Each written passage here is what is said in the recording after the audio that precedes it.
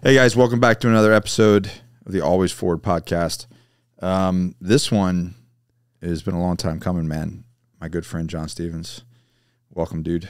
It's great to be here, man. Thanks for bringing me out. It's kind of weird how things play out, right? Like, I called you the other day and was like, hey man, it's actually good timing that you called. Yeah, we've been talking about it for a while. I was here, what, 2 years ago? Yeah. And then we talked about it at the beach, I remember, and then kind of things stalled out, things got busy, and then just miraculously just randomly called me. And Universe is wild, man. Yeah. Yeah.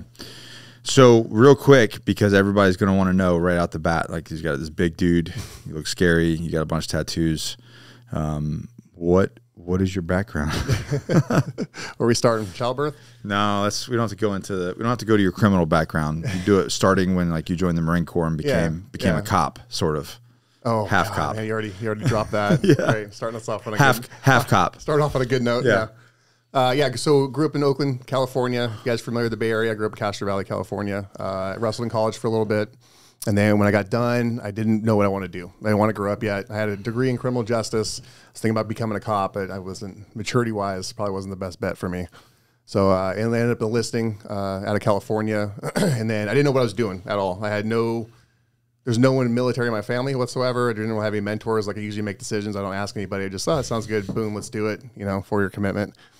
So since I had the criminal justice background, I'm like, fine, we'll just go MP. I had no idea what that meant. Yeah. Right. No idea what that meant. So join, enlist, get through boot camp. I get to MP school, and I'm like, this is not for me. This is not for me. The war is going on. Like not my speed. Fallujah just ended, you know, so you're getting all the vets coming in from that, and, everyone's trying to get overseas. What year did you come in? 2005. So yeah, right. Like Fallujah was 2004, and then 5. So Surge was in 2006. Yeah. So you hear all those stories up there, and then the position I was in, I'm like, I'm never gonna make it overseas. So then they had like a psych. Yeah. So they had an option to go to a dog handling course, right? And then I knew there was one chance because if I went to Camp Lejeune, they have a field dog handling course. So all I would do is attach the infantry and go out. Like that sounded a lot better. So I ended up getting selected. Went to dog handling school, and then ended up deploying with conventional infantry. Worked with a couple of conventional units. It was a kind of a mediocre deployment. And then with me, I get tired real quick. So then I want to move on to different things. MARSOC stood up after that, and then they need a dog handling program. So I ended up coming over with one other person, and we started that dog handling kennel from scratch, which is kind of a cool process to see. Who'd you come over with? This guy, Mark Killen's dad, and then me. So it was a senior dog handler that came from conventional. I remember him, but I don't. Yeah, big, tall, bald guy, real deep voice. Yeah. So he had all the background of setting up kennels. Like he'd been doing it for a long time. He was a gunny at the time. So we came over, and then we set up the kennels from scratch. We got Jake in there. Oh, Jake. Yeah, old Jake. Have you talked to him recently? Once in a while, I'll get like a text from him. He's still doing the same thing, living up in Indiana, training dogs. He hasn't, doing the exact same thing. So, so we got him over, and then the first deployment we did was with your team. So that's how we met coming in there. It was incredible. Yeah, I do the first dog deployment with MARSOC, and then we did that deployment, which is rough. I'd say that goes down probably one of the worst deployments ever, just for boredom purposes. I would say so. Yeah, and other reasons that we'll get into. I'll probably brush over. Yeah. But then, so I got into MARSOC because the officer they had at the time, Art, I was already kind of thinking about like, man, some of these guys in the team, I think I could probably run circles around these guys. Well, you could, and you did. That was kind of interesting, because like even though you were a dog handler, you weren't really a dog handler. Yeah, no, I was like one of the guys. You were one of the guys. Like you were probably out of everybody, because there's always this weird. Initially, there's always this weird like us and them kind of thing. Initially, until they kind of, if they can kind of, what's the word? Integrate. Yeah, if they can integrate well, then they kind of do become part of the team. But you were one of the first guys I've ever seen that just like you just snapped right in. I don't know if it was obviously it was the right personality because of what you did after. Yeah. But yeah, you were just one of the guys on the team. You just happened to have a dog. Yeah. No, it was a good experience. It's kind of like when I came in the military, it wasn't what I thought it was going to be. And then with my background with wrestling and having team sports and stuff, you used to like very high performing people. And most of the military is not high performing people until you get into some of these other units. Yeah. Like when I first got to you guys, I'm like, this is where I want to be. Like these are the people I want to be around. They're all like older guys. They're all professional. Way more competition. Yeah, way more competition. Because that was that with me it was that way for me as well. Like, you know, the regular Marine Corps, I was like one of the top guys. Yeah. But I'm like kind of lackluster a little bit. You know what I mean? It's like, this is it. Yeah. And then when you pushed up to that level, it's like, well, now you're not one of the top guys. You're average, and you got to fight to be better. Yeah. You know what I mean? And so that's what the kind of, for those of you that are listening, that's the kind of caliber, if that's the environment that you want to be in. Well, it's harder because the bar is higher. Right. So yeah, I was thinking about it. I was kind of on the fence, and then Art approached me. He's like, hey man, same thing. He's like, you're hanging with these guys. You ever thought about going through selection? And that's like all I needed, because I was kind of like on the fence. But then once I got that like nudge from him, then that's all I did. Like I dropped everything. I dropped a package. I got started training, and then went through selection. Was it easier because you were already with our unit? No, because I got a lot of negative love because people knew me. Really? Yeah. So it's so it's not so much in selection, right? I don't want any names, but like, you really got negative love? If I was, so I deserved it, right? But I had a very like close eye on me. At any time, if I was caught slipping at all, I was directly like corrected on the spot. Or like I had a different kind of a spotlight on me, because people knew me and they took it personally. If I was lagging, or I didn't meet standards, or like when I got in the pool, because I struggled in the pool a lot, people took them as like I deploy with you, this is a personal strike against me type deal. You know what I mean? Which I barely made it out of that damn pool. You did struggle in the pool. Yeah. Remember that? Remember you swim at your house? Yeah. You know what I did after that? What? Went to the Y. Did you? I was learning how to swim with like 8-year-olds. Hey, that's a lesson, right? You do whatever the hell you got to do to figure this out. I'm going to go train with 8-year-olds so I can pass selection. I worked with you for like a little bit, and you're like, maybe you should take swim lessons. I'm like, probably told you to fuck off in my head. And then I got home and like, it's coming up, maybe I should take swim lessons. And I'm in there with like tattooed up with like 8-year-olds next to me, and we're learning how to do crawl stroke or freestyle or whatever. Hey, you did it, man. Yeah, I ended up making it through. Did you ever go to dive school? No. Thank God. I did 2 dive schools, but I was already so banged up, and then I had everything that happened after that last deployment that just snowballed, and like I just mentally wasn't there. So, good. Yeah, so no dive school. Yeah. I'm better jumping out of airplanes than I am in the water. That's a fact. It's a lot more fun too. Yeah. Yeah, I was on a dive team for 5 years. That shit is miserable, bro. Yeah. Water is fucking miserable. Yeah, I don't know why people want to do that, because you got to swim in, do the op, then swim out. Well, and then you're like, then you're trying to, by the time you get there, you're trying to do the op, and nobody's going to understand this. In the movies, they make it look super sexy, but like, you're doing this, you're trying to put sensors on a dock or a boat or some bullshit, and then like, all this air is coming, like you're getting overinflated because you might have breathed down your bag enough, but then like now you're breathing more, and it's just you're trying to curate your buoyancy, and it's just a shit show. Yeah, you show up and you forget about the 5K you just swam to get there. You had to swim 5K to get to the starting point. Yeah, right, right. Yeah, it's not so sexy in real life. It looks real sexy in the movies, but so does everything, right? Patrolling in the woods on nods at night always is so sexy in the movies, but in real life, it's like briars, and you're stepping on stuff, and the bugs are biting you, and you're just pissed the entire time. Yeah. Anyways, so you got your shot at selection. Yep. How did you do at selection? Good. Yeah. I failed hard the first couple days of land nav. Right. I knew I was going to struggle in land nav because I knew I wasn't very good at it. I missed majority of my points the first couple days. Yeah. I didn't make time like the second and third day, so I figured at this point, like I'm on the edge, right? Even though I had history with the guys and stuff like that, I mean, they got to hold the standard, right? Yeah. So day 5, I got my shit together. I knew the course, I was running it, so I started making time after that. So I kind of cleaned up. Yeah, it was hard out of the blocks. After that, it was. After that, yeah. Like once I got a little bit of confidence and stuff, and I did fine through selection. It wasn't all that bad. So it just, it's more you never know. It was hard to not know where I stood. How old were you? Like 32. Damn. Bro. Maybe no. I was like, no. I was gonna say. I had my daughter at 27, and then I was in ITC at 27. So 26, 27. I was gonna say 32 is old. No, yeah. I think only one guy's done it that on my way old. out on 32. What was that guy? Hogan. What Hogan? A fucking stud, dude. Yeah, he's a machine. What a stud. I think he was the oldest guy that ever completed it. Yeah. And then not just completed it, but like broke records and smoked everybody. Yeah. Where you come from, the recon community? No, bro. It was just like a fucking random. I think he came in as an E7 too. Yeah. I don't even know how he pulled that off. Yeah, they put him in team leader quick and like right out the gate. And he crushed it all. Yeah. Yeah. Good for him. That's what I know, right? Yeah. He just picks up everything naturally. He doesn't have to break his body down, work through injuries and all that other stuff. drown in the pool. I'm sure he does a lot of prep work, but yeah. He's one of those guys. Natural athlete. Yeah, he's one of those guys who's badass. So anyways, so you go through ITC, become a Raider. Yep. And then what's the career path? I mean, obviously the things you don't have to, obviously you can't share, you don't have to share, but yeah.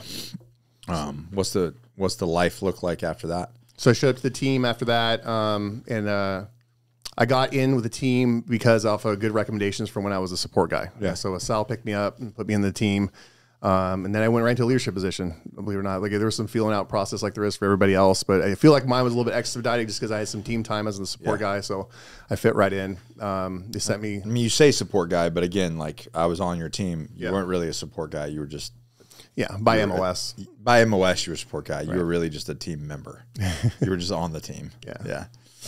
So we got thrown right in there. Went right to assistant element leader position, and then went to a master breacher school, and then I think we got deployed pretty quickly up to BMG where we replaced you up there, and that was the first trip actually as a team guy. I actually want to talk about that more if you can remind me. I do want to talk about that that deployment. Yeah, that just pissed me the fuck off. Yeah, talking about when everyone pulled out. Yeah, that's just fucking shit. But anyways, go ahead. Yeah, but that's not where it finished though. So kind of a weird deployment, up there. It's kind of sporadic. We got into a couple good gunfights up there, but it wasn't consistent. Not like the last one when we had the commando mission was a little more consistent. But it was fun riding on dirt bikes in those hills, man. Like we did some stuff up there that I never thought I would be doing. Did you ever get to ride out the back of the 47s? Yeah, so land the 47s on ops, and then have it's a good feeling to be starting up a motorcycle on the tail of a right. I tell people a helicopter. I tell people all the time. Not that like we've talked about this in the past, right? Like we would never go back. Yeah, I would never do it over again. Like it's done. That chapter's closed. I got a new life. My life now is just fucking awesome.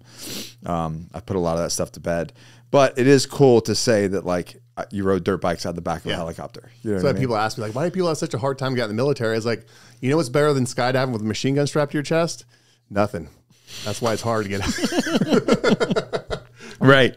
Right. And I think we were somewhere and I was like, hey, has anybody ever ridden a dirt bike with their friends off the back of a helicopter carrying a bunch of guns? Yeah. And they're like, no. I'm like, I have. Yeah. And it was the school. We went and talked to the high school kids and they're talking about, I was like, I have. And they were like, what? And, from our generation, it's like we grew up watching like Delta Force and all these different 80s action movies. Yeah. We got to live it. Yeah. We got to live it. Yeah. Yeah.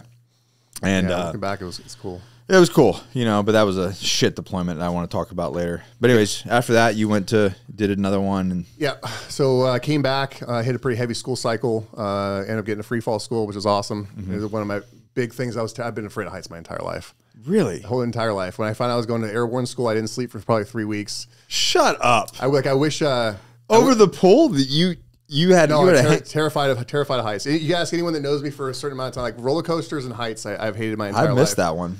So, I didn't think I'd sleep for like 3 weeks going into it, And then I wish I had a picture of the crew. That's so funny now knowing you because of how much airtime you actually have. Yeah. Well, after I got done, after I done free fall school, I still was nervous about it, and it bugged me the fact that I was getting paid to do it, and I was nervous. And that's why I started buying gear. I'm like, I'm just gonna lean into it. Just lean into it, and then it was the trust in the gear. Once I understood, like I got in enough weird positions and stuff, and the parachute was still opening, then I was fine. Yeah, it was just I had to get over that initial like you're falling as fast as you can to the ground part of it. I think it's fucking awesome, dude. Yeah, no, it's awesome. I'm not gonna do it anymore just because I'm basically zip screwed back together at this point. But maybe at some point later on, kids. With a really big chute, a really big, soft. big 280. Yeah, really nice big. Slowly flails open. Yeah, a nice big school bus over my head. Yeah, because you were getting kind of crazy there towards the end. Well, that was after the last deployment. Everything was getting crazy at that point. Yeah. So, and that was your last deployment before you got hurt? Yeah, that was the last deployment before I got hurt. Right? I think that's right. I think so. Because the other one was a support guy. So support guy, BMG, and then Shindan after that. How many times, how long did you do in the Marine Corps? I was medically retired like right at 11 and a half years. Okay. Yep. Yeah. So I hit the school cycle, and then we went right into the Shindan one, and then that's kind of like the catalyst of it when everything started. Like it was a great deployment, but everything just absolutely fell apart after that. Life in general. Life in general. Yeah. Everything, just the fabric of what we were doing just kind It's of. weird. That 12-year mark is like, it's like a real dangerous year. People are going down for surgeries. People are breaking up. Yeah. Forces, you know, all the human factor life crap that goes on. Yeah. Outside this. And during that time, I don't know if it's quite the same way, because during that time, from like my time from 2000 to 2012, and your incident was what, 2013, 14? For what? The crash? When I got hurt, or the big crash? No, when I got hurt no. in 2000, it was May of 15. May of 15. A couple months after the crash. Josh was in 13. But yeah, that time frame, because I think it was just the constant back-to-back to Afghanistan. Yeah. And like what we were doing, it just seemed like it fucking trashed people. Yeah. Like you hit anywhere between 10 to 13 years. Yeah. And like dudes were just like really, really good guys. Yep. Were maybe making undesirable decisions. Yeah. And then they were just getting, you know, and I don't want to bring up his name, but one of the guys, he gets a Bronze Star on one day, and the next day he's like he's the biggest piece of shit in the unit's ever seen. I'm like, how do you get a Bronze Star on Monday? Yeah. And then on Friday It does sound familiar. you know what I'm saying? Yeah. Like, you just said that he's one of the best Raiders that we've ever seen. You gave him a Bronze Star with a V, and by Friday he fucked up, and like he's a piece of shit, and you're gonna take his MOS. Right. Like, make that make sense to me. Yeah. You know what I mean? Yeah. No, that made sense. And that's what. Not that I harbor any sort of resentment anymore, you know, and I don't, because I had to learn that, you know, I was angry at the Marine Corps for a long time. Yeah. You and I have talked about that, but I had to learn that it's not it wasn't the Marine Corps' job or MARSOC's job to make sure Nick was a good civilian or a good dad or a good husband. Yeah, they're not there to worry about your feelings. No, at all. They're gotta go fight a war. Yeah, gotta fight a war. That's their mission. Could they do a few things better? Yeah, probably. But yeah, it's not their mission. Not their mission. How long did it take you to realize that? Are you still trying? No. It was like after I broke my pelvis on that parachute jump, I realized it really quickly, because I went from like the golden boy, and then as soon as I dropped paperwork to go to Wounded Warrior Battalion, which I wasn't already checked out, but because they gave me the option. I think they just wanted me to go there. It's like, you can go there and still come back to the unit. I'm like, I remember that. Which I think, but then they need to get me off the books as an 0372 so they can bring somebody else in. Right. Once they found out that like I wasn't deploying with that team anymore, and they had to replace certain skill sets, especially the intelligence stuff. Yeah, that was it. It was just kind of like, and then turn in your badge and get out. You know what I mean? Yeah. So it was. Other than that, but yeah, as soon as the utility was gone, then that wrecks guys, because when you're told beforehand, no, this is a brotherhood. Right. You're in for life. We'll take care of you forever. And the reality is, it's a job that you do. And when you can't do that job, you're no longer useful. And that segues into the last deployment, because like how tight that team was, it was like nothing I've ever seen before in my entire life, right? And then you go into like everything that's transpired. My last team was like that too. Yeah, and everything transpires after that, and then people start to separate. You're like, well, I still got these friends, but if they're still working, they're gone. They got other shit going on. Yeah, they're gone. It was not because they don't like you no more. It was the same exact story with me. And what's weird is and I've told mine forever, you know, I've obviously got a book out about it, but when, like, for instance, Josh, I'll just bring Josh into it, you know, he was still on the team before he got hurt, before his parachute accident. So they were just going along, and he thought, well, Nick's out, he's having a good time, he's good, and I'm doing my thing, so everything's good, right? Yeah.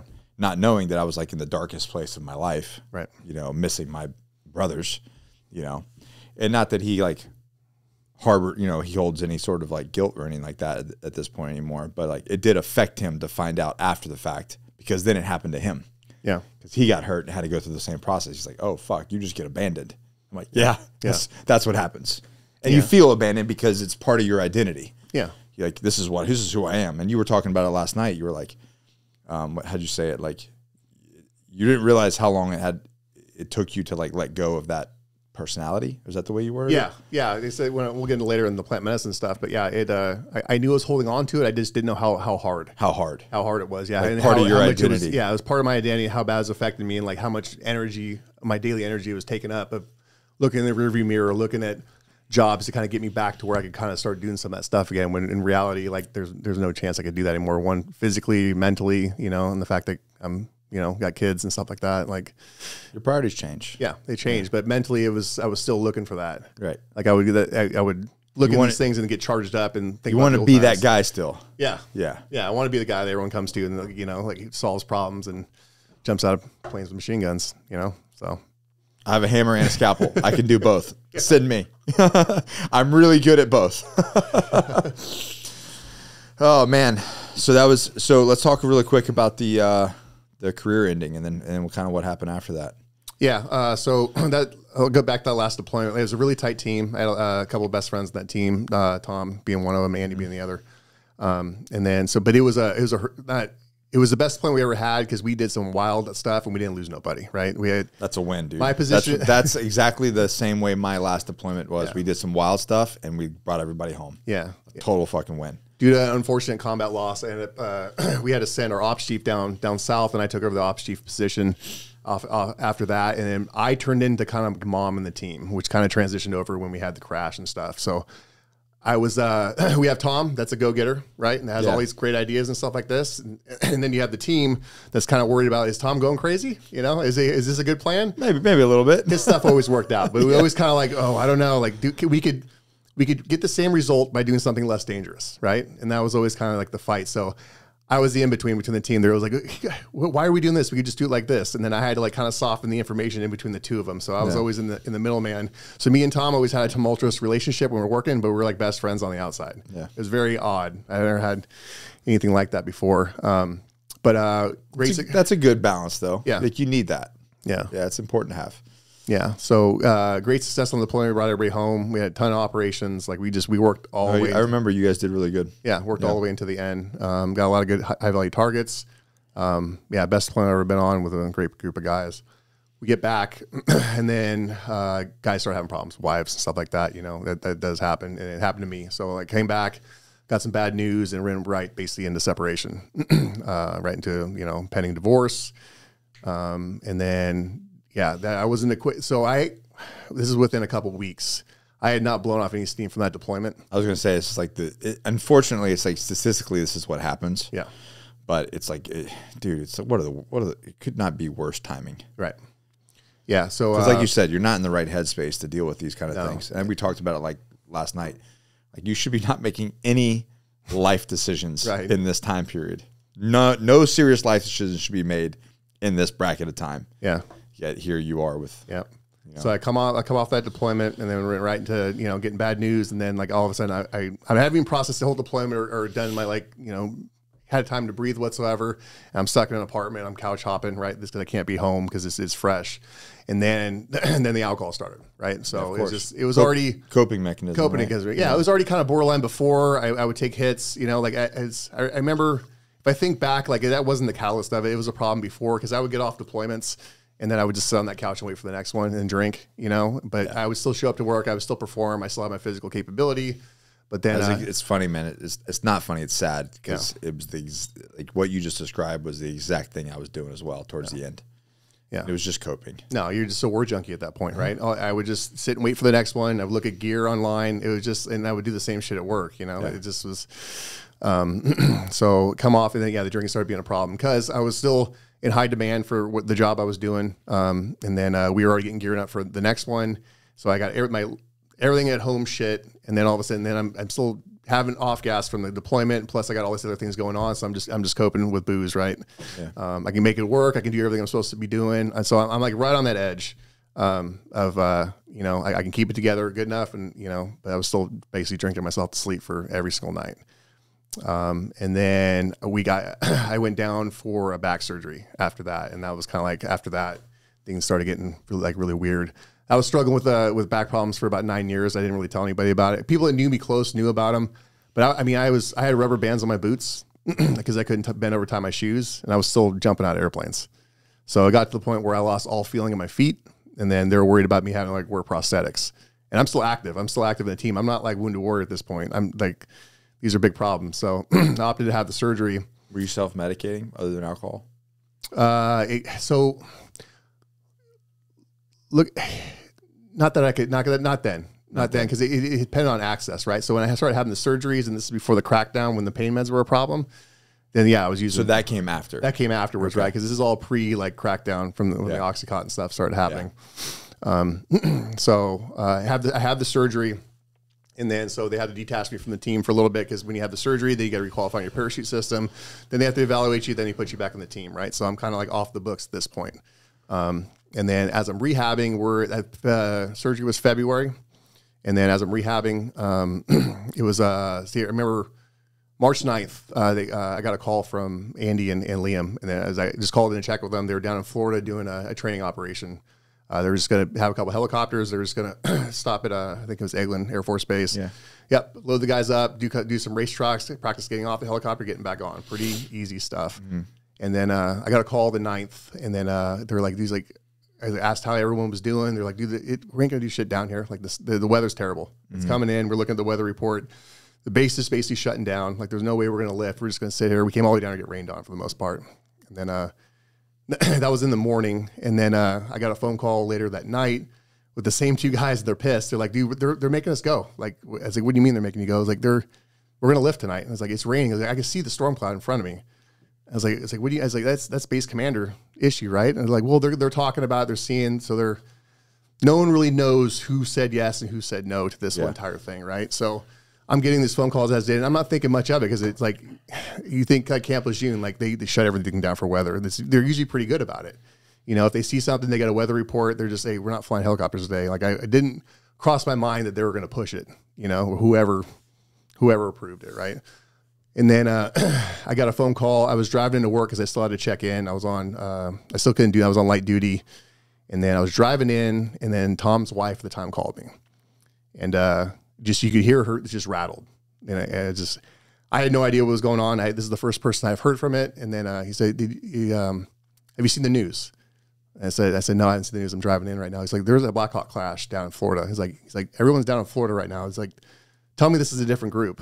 And I was like, I don't know. And then, so I don't have time to look at it. I'm driving in. So I talked to her for a while. I was like, yeah, I'm sure it's nothing. You know, me of all people would have heard something by now. I would have got a phone call. So I kind of reassured her, and then I hung up, and then Will calls me really like 3 minutes later. He's like, dude, are you coming in? I was like, yeah. He's like, you need to get here as soon as you can. And then so I'm driving in my mind, I already knew it. Like, it was just kind of like, it was a weird feeling. You just don't know exactly what. I don't know exactly, right? So I'm thinking like, maybe, who knows? I mean, I've been in the military long enough to understand what a helicopter crash equals. It equals 0 survivors. You know, I mean, you could be 10 feet off the ground. You're still not going to get survivors of the amount of gas those things carry. So I get in there, and everybody is lined up inside the team room. Brass leadership, Ben Pappas is in there, everybody. And they sat us down, and they explained to us that they lifted off that night. They caught some, they had like zero to no visibility. The pilot, this may be off because there's reports out there and stuff. I'm just going off memory right now. But you kind of got lost because usually if you're in thick fog, usually with the helicopter, you want to pull power, gain elevation so you get a clear sky, and then descend down to a safe landing area. I think he was kind of wobbling all over the place due to wind, and then when he pulled power, he ended up pulling power to the side and pulled power into the water, and that's how it ended up crashing. So that's how it explained to us. And then they told us then that it's like there's no survivors. Everyone's dead. Okay, so what do we do after that? So I remember getting the initial, it sounded like glass was breaking in my head. It was the weirdest thing ever because it was just like I was so tied in with that team, and then my home life is crap at this point, so I'm kind of leaning on the guys, but now those guys are wiped off the face of the earth, right? So I feel really alone at this point. You know what I mean? And I know I got this substance abuse problem that's creeping in, and this just is going to throw fucking gasoline on it. So I was personally terrified because I didn't know what I was going to do. It's like finally I got all these people, I got where I wanted to be, and gigantic rug pull. You know, like what do I? Family's falling apart. Family's falling apart. Team fell apart. Yeah, it's like everything happened at once. So after that, we had to go. and to be fair, like that's an enormous amount of weight for a human being to carry. Carry. Like that's a lot, dude. That's a lot. Right. And nobody at the time was processing it, right? Because it was fresh, and we had work to do, right? Because everything's coming up. So what do you do after that? You try to find a way to be busy, right? Find a way to get involved, and so I know what's going on. The wives do not know what's going on at all, right? They're watching Fox News. So we and one other guy goes over there, and we were kind of like the the liaison between them and the command. Because as they're going through the crash and stuff, I'm getting phone calls from people down there saying like they're pulling up body parts, you know. So it's a done deal, right? So we're trying to keep it under wraps as best we can. And you see the wives going through this process where they're just like they're all over the place, and they're asking us like what happened, and we legally can't say nothing. We're on a gag order at this point because we have to wait for official notification when the guys show up in uniform at your house. Yeah, you know. But that was tough. We're sitting there day in and day out, and I know what's going on. I'm looking at the wives right in their eyes and knowing the information that they want to know, that kind of so they can get through it and move on. But I can't say nothing. Like I'd lose rank. Like, you know, they punish me. What an impossible decision, like place to be in. Right. So we hung out with them for a few days. Went up to Dover to do the after notification, official notification came through. We went up to Dover, helped out get the caskets off the airplane, and then we started the funeral process after that. We did hometown funerals, and then we did Arlington. And I still hadn't processed shit. And then as far as like the drinking go, is just ramping up, right? Because I can't function. I'm drinking in the morning at this point. I'm doing eulogies, and like I'm just so out of my mind. Like I have to get some of it, like some booze in me, just so I can like level off, so I can like talk to these people and not show any kind of emotion, right? Because I'm trying to stay strong for everybody. And then so we get through all the funerals and stuff like that, and they went pretty well. There's a couple people that sat on their hands that could probably do more, but I don't. How many people? How many total? 7 from us. It was 9, I believe 11 total with crew. Yeah, yeah, 7 total from us. So we get through the funeral process, and then I'm driving back from Arlington, and then it hits me after that, like just like a absolute. The last one. Yeah, the last one, because now I'm done now. Yeah. And then I don't, everyone was kind of on to me at this point where the fact that I was drinking way too much. So they already had plans to move me to another team. But then they're kind of like, they're keying off this at this point. Right. So they don't know. I asked for a break. I said, just put me in the schoolhouse for a while. I'd like, no, there's certain skill sets I had that they needed in the next team over. They couldn't just rapidly reproduce that. So they just moved me over and then hope for the best for the most part and make sure I wasn't going to get a DUI or something. The point where they just wanted me to like live with somebody and they can wean myself off and stuff. Like it was very apparent that I was falling apart, but they still needed that dude in the team, right? Mm-hmm. So, you filled a slot, and they needed you to fill that slot. So yeah, when I got back, that was kind of means the end. After that, it was just I was just drinking like crazy. I wasn't showing up to work. Once I stopped showing up to work, the people were checking on me, and then finally, I ended up opting to. I let everyone know what was going on because I was getting at the end of my rope. The suicide problems coming in, you know, like it was an absolute mess. I'm living by myself. I got no friends. I'm in an apartment down in Surf City with like these shitty shutter blinds. I'm hating life. Like I'm just drinking all day long. It was just like the worst feeling I've ever had in my entire life. So I let the command know. They put me in an inpatient process. Kind of marginal, success at that. Got me off it for a while. But problem is, at these places, you need kind of a soft landing area. You can't just go from chaos. Go do some work and then come back to the chaos, right? There's other things you have to change. And I was still in at the same time. So the sobriety kind of failed pretty quickly, like right after that. Yeah, you were living on a roller coaster for a while. Yeah. So I was able, some sobriety, like I dialed it back to the point where I could be functional in the team. I could still PT. And then they moved me over to the other team. And then then after that, I got into the parachute wreck. And then that was like the catalyst after that. Then I knew like the writing was the wall. I was officially done. So yeah, I was getting ready to go to the barrel jumpers course. I needed like 50 extra jumps, and they said they would take civilian jumps. And then so I was like, cool. So I went out to Rayford. I'm just racking up jumps left and right. It was a very military, jump zone. Yeah, easy. Yeah, very military jump. So I was racking up jumps. I had one where I got dropped a little bit outside of out of where I should have.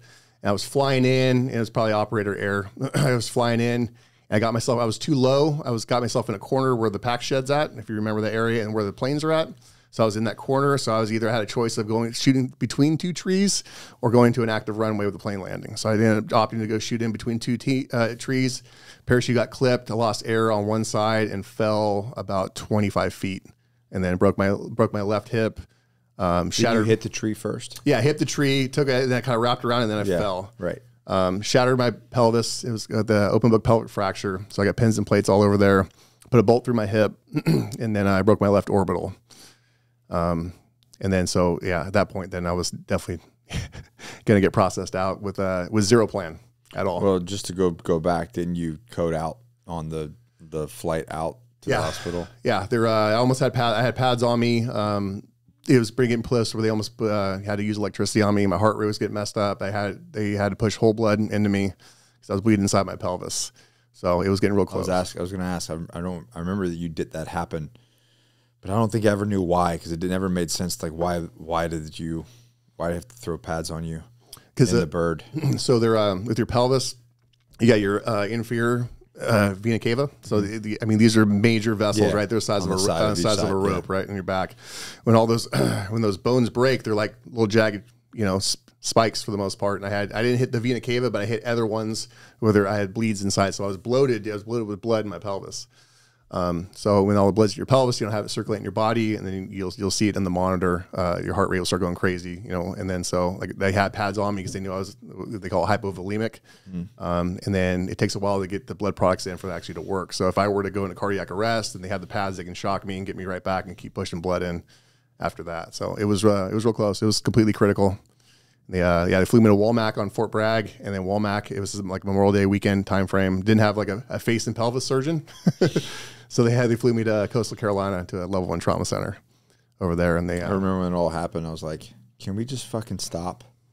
Because of the other crash happened, and then we dealt with all that. And then this, like, you were kind of up and down. Yeah. And then this happened. I'm like, can we just get a fucking break here? Jesus Christ, man. This is like awful.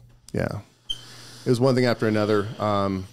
I remember you coming down to visit vaguely. It was kind of like you were not. The pain control was flowing, Yeah. And then I was in between surgeries and stuff like that. A lot of people came in. It was like blips on the radar. It was just kind of like people would come in like, "Hey man, what's going on?" I look like, "Oh hey," and then just kind of drift back to sleep. I was honestly just happy you were alive, man. Yeah, at this point, a lot of people were at that point. So yeah, everything got way worse after that. If you think it could get worse. At that point, it got worse. Right, yeah. Yeah, so it continues. As I was rehabbing, like the alcohol just kept going. Yeah. Like I was just, because now you lose all your friends, you're sitting there, you're like, oh man, this is the worst thing. You were super alone at this point. So yeah, now I'm really alone, I'm broke, right? So like when I hit hard times, I can always lean on the fact that I still have my body, I still have my physical ability, I can still do things. I still have things I can control in my life, I can still control. One of the most physically capable people I know. And you were essentially crippled. Yeah. Completely crippled. Yeah. At this point. Yeah. Completely crippled. The outlook was on. I was going to be in a wheelchair for about 5 months. I was going to walk her for 4, and then a cane. And then depending on where that bolt was in my hip, didn't know if I was going to be disabled the rest of my life. Yeah. And then that wasn't something I wanted to live with. Right. So, so drinking got way worse. This is like the big downturn. And I remember when I got back and I started getting lucid. And then I'm in like the rehab phase. I remember looking at my face, and my face is crooked, right? Because my orbital is broken. It looks like my eye's down here. I'm in a walker staring in my face in the mirror, and I looked at myself, and I'm like, you have 1 year, motherfucker, and then you're going to end it if you're not back to where you're at. And like I made that my promise to myself. I put myself on a fucking clock, like right then and there, which stuck with me, but it took me a while to get going. Got right towards the end there. So I remember. So through the whole rehab process, like I kind of half-assed it, man. I was sitting on the couch, I was still drinking, and then pain pills, like I was real liberal with the pain pills, just because it was before the crackdown, and then it was like no problem, for them to pass those things out. In fact, like I had to go take myself off, like talking to the doctor. Like I remember because you came over. I want to say it was July 4th. Yeah, you remember that? Yeah, like you guys came over, and I was like, "Fuck, John is fucking." Gone. Yeah, booze and pills. You were gone. And I was like, what the fuck do we do with this? Yeah. Because like you inebriated, even injured is a dangerous thing. You know what I mean? Because like if you got a guy that's super capable physically, even injured, and then you booze him up and pill him up, it's like you're just a walking time bomb. Yeah. And especially with everything you had just been dealt with, it was scary. Yeah. Yeah, I think there's a lot of people are afraid for me and what was going on. I was afraid too. Like I said, I put myself on that timeline. I knew it was looming. So I went in, I got myself off the pain pills. I went and talked to the doctor. They didn't want to take me off. I remember having the conversation with him, like, He's like, well, why do you want it? Because this is before like the doctors believed that these things were actually addictive because they were sold as like non-addictive prescriptions that you take for a long period of time. Yeah. So this is still when we're in that phase where doctors aren't really on board with like these things are absolute poison. So I went and took, I remember talking to the doctor and he's like, well, why do you want to come off? He's like, it seems like they're working for you. I was like, they are. And I'm doing great. Everyone else is always mad at me though. Yeah. So I feel like something's wrong. It might be me, you know, because everyone's constantly pissed. Maybe I'm the asshole. And then he asked me, he's like, well, there's a process to get off of them. I'm like, no, I'm not going to do any of that shit. I'm just going to stop taking them. Because in my mind, like I'm not scoring dope off the street. You know, I'm getting stuff that's prescribed to me. Was I taking more than I should? Absolutely. You know, because that's where I was at in life at that point. But I was like, no. Like I'm not a drug addict. You know. And then I went through. Not one of those drug addicts. Yeah, not one of these losers over here. Right? I'm different. Yeah, because I'm getting it from a doctor. And then so I opted not to do Suboxone, methadone, any of those treatments like that. And then I hit withdrawals. It was brutal. It was like for 3 weeks straight, my brain was gone, just sick, diarrhea, you name it. I'm glad I didn't opt to do the Suboxone route. I mean, I was really close for a while, but you see guys that do go that route, it seems like they're on it forever. After that, they never really kick it. Yeah. So I went through hardcore opiate withdrawals, and that was probably one of the worst 3 weeks of my life. Did you do that with care, or did you just do that on your own? No, I did it at home like a dumbass. Yeah, like an idiot. So I ended up kicking that, which I'm glad because that would have progressed pretty rapidly. So I got off the pills, and then they transitioned me over to a Wounded Warrior Battalion. Then they started processing me out after that. So I walked out. I came into the command a young man. And I walked out of it with a crooked eye and a walker, turning my security badge as I walked out the door. So it's an eerie feeling, isn't it? Turn that badge in. Yeah, it is to turn that in, and then it was a distinct drop off in like not friendships, right? It's just the amount of communication you have. That door shuts. That door shuts. It's like your phone's almost.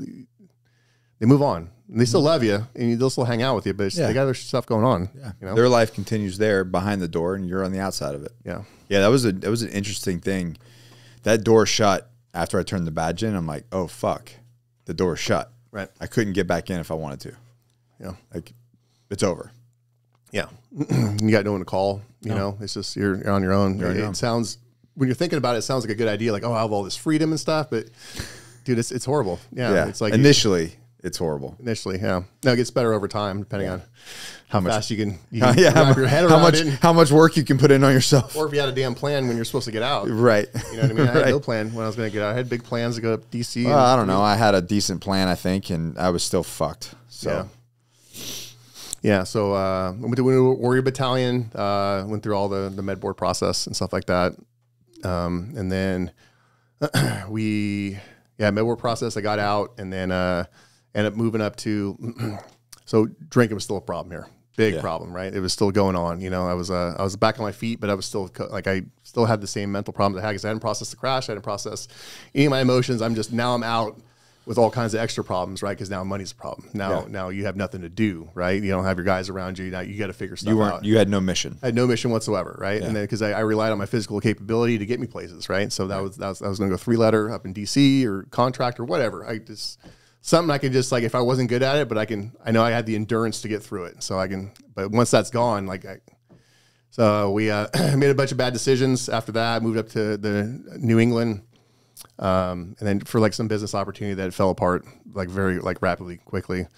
And then that's when you got the couple phone calls from up there. Yeah. And I was going to bring out, one of the, it absolutely crushed me. And I've had to do it before. Back when we were working with veterans, it had to do it before, but never had to do it to my friend. Yeah. You know what I mean?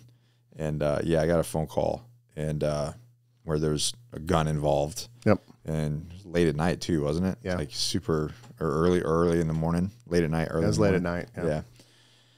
And I had to make the call out of fear of your own life and fear of your family's life at the time. I had to make a call and fucking call the cops on my friend. Yeah. And I remember sitting there going, "Fuck, I'm about to do this. I'm about to call a dear friend." One of my best friends in this unit, that I connected with the most and for the most time. And I'm going to fucking call the cops on him because he's like, I'm in fear of his own life and his family's life. Yeah. And I'm going to try to get emotional, but thank God that the guy that I ended up getting on the phone, and I don't even know how this worked out, but we ended up calling. I ended up talking to the officer that responded, and thank God he was a vet. Yeah. And he totally fucking was like wired like in on what was going on. Right. And I don't know what happened, obviously, there. I mean, I do third hand, but like you can kind of like after that. Yeah, I know. So I was just drinking all day, just completely frustrated. Like everything fell apart. So now we sold all of our stuff down in North Carolina. This business opportunity fell apart. Now I'm stuck, right? So like life has gotten worse now. And we're saying, and nothing has changed. It keeps getting worse. Nothing has changed in my behavior, and these things keep getting shittier, right? Right. So weird how that happens, right? How that happens, yeah. So I was, just sitting there drinking on the couch. I had a pistol I was playing with. Wasn't like I was inactive, like I was going to do anything with it to hurt myself or like that. But I was just out of my fucking mind, right? There's your kids there. Kids there, yeah. It's just everything. All this is bad at this point, right? So the house is cleared out, and then I'm glad that officer came in with the demeanor he did. Right, because I'm not thinking straight. I'm angry. I'm pissed. If they would have came in like unsnapped and started barking commands, it probably would have been suicide by cop. Right, that's the kind of state I was in at that point. He came in without his belt on. No shit. He came in without his belt on. That's fucking He had his ballsy. jacket on. He showed it to me real quick, and he sat down, and he just started bullshitting with me. Is the approach he took, which I'm very thankful to this day that he did do that, and that you talked to him, and he did make that decision to do that because. I don't know. I was in a weird state of mind. That's what you needed. I don't want to hurt anybody. Yeah, you didn't need some guy to come in all, fucking aggressive and yelling and everything, because you would have met the same energy. Right. You would have just rose your energy to match that energy. Right. They did that on purpose. Huh? So a good dispatcher, if there's something going on, especially with like a vet, they'll make sure that a vet is responding to it, because anybody else that would have responded to that would have came in hot. Yeah, you get some.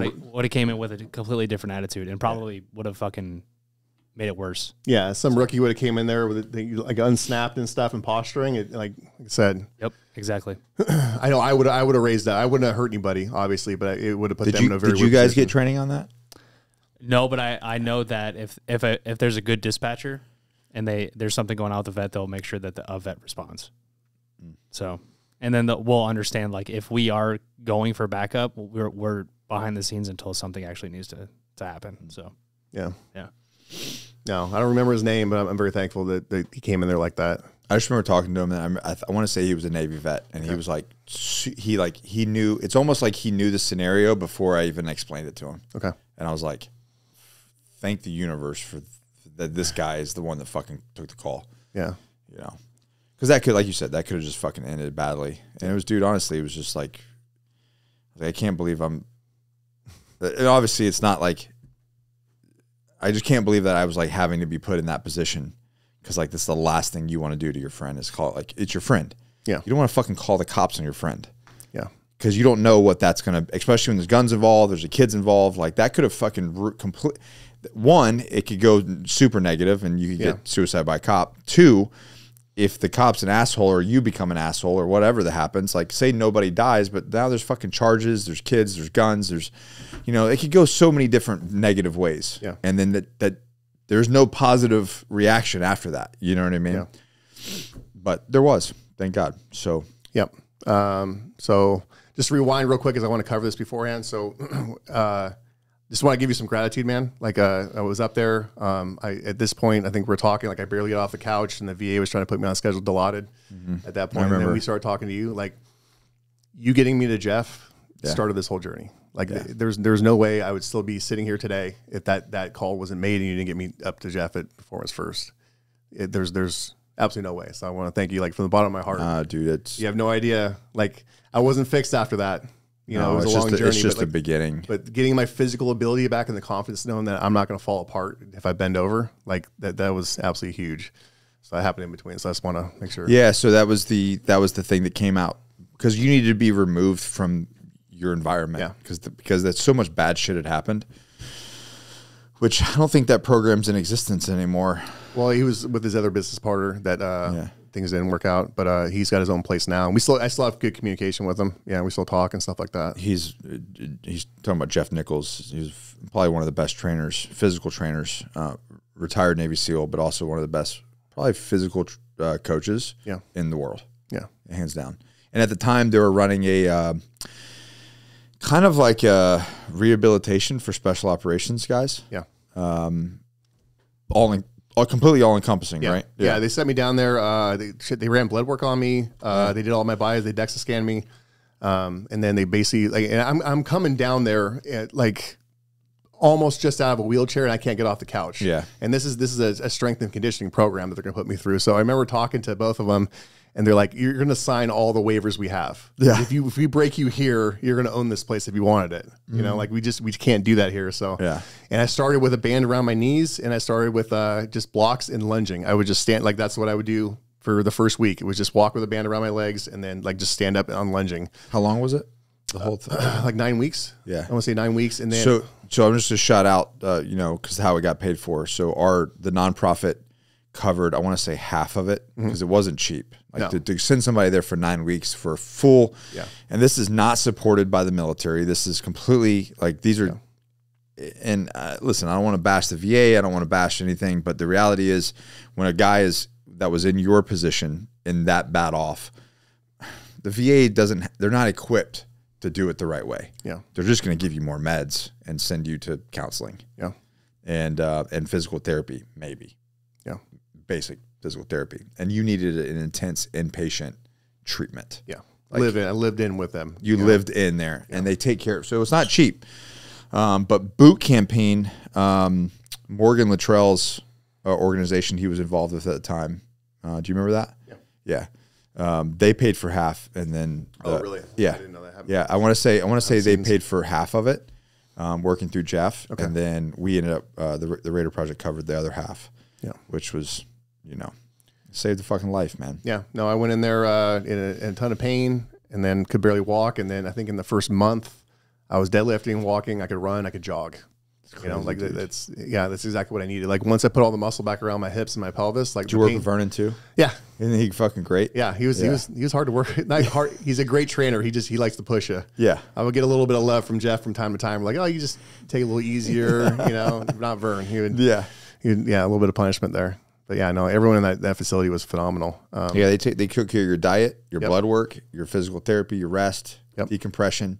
How did you do during that time when they put you in the decompression tanks?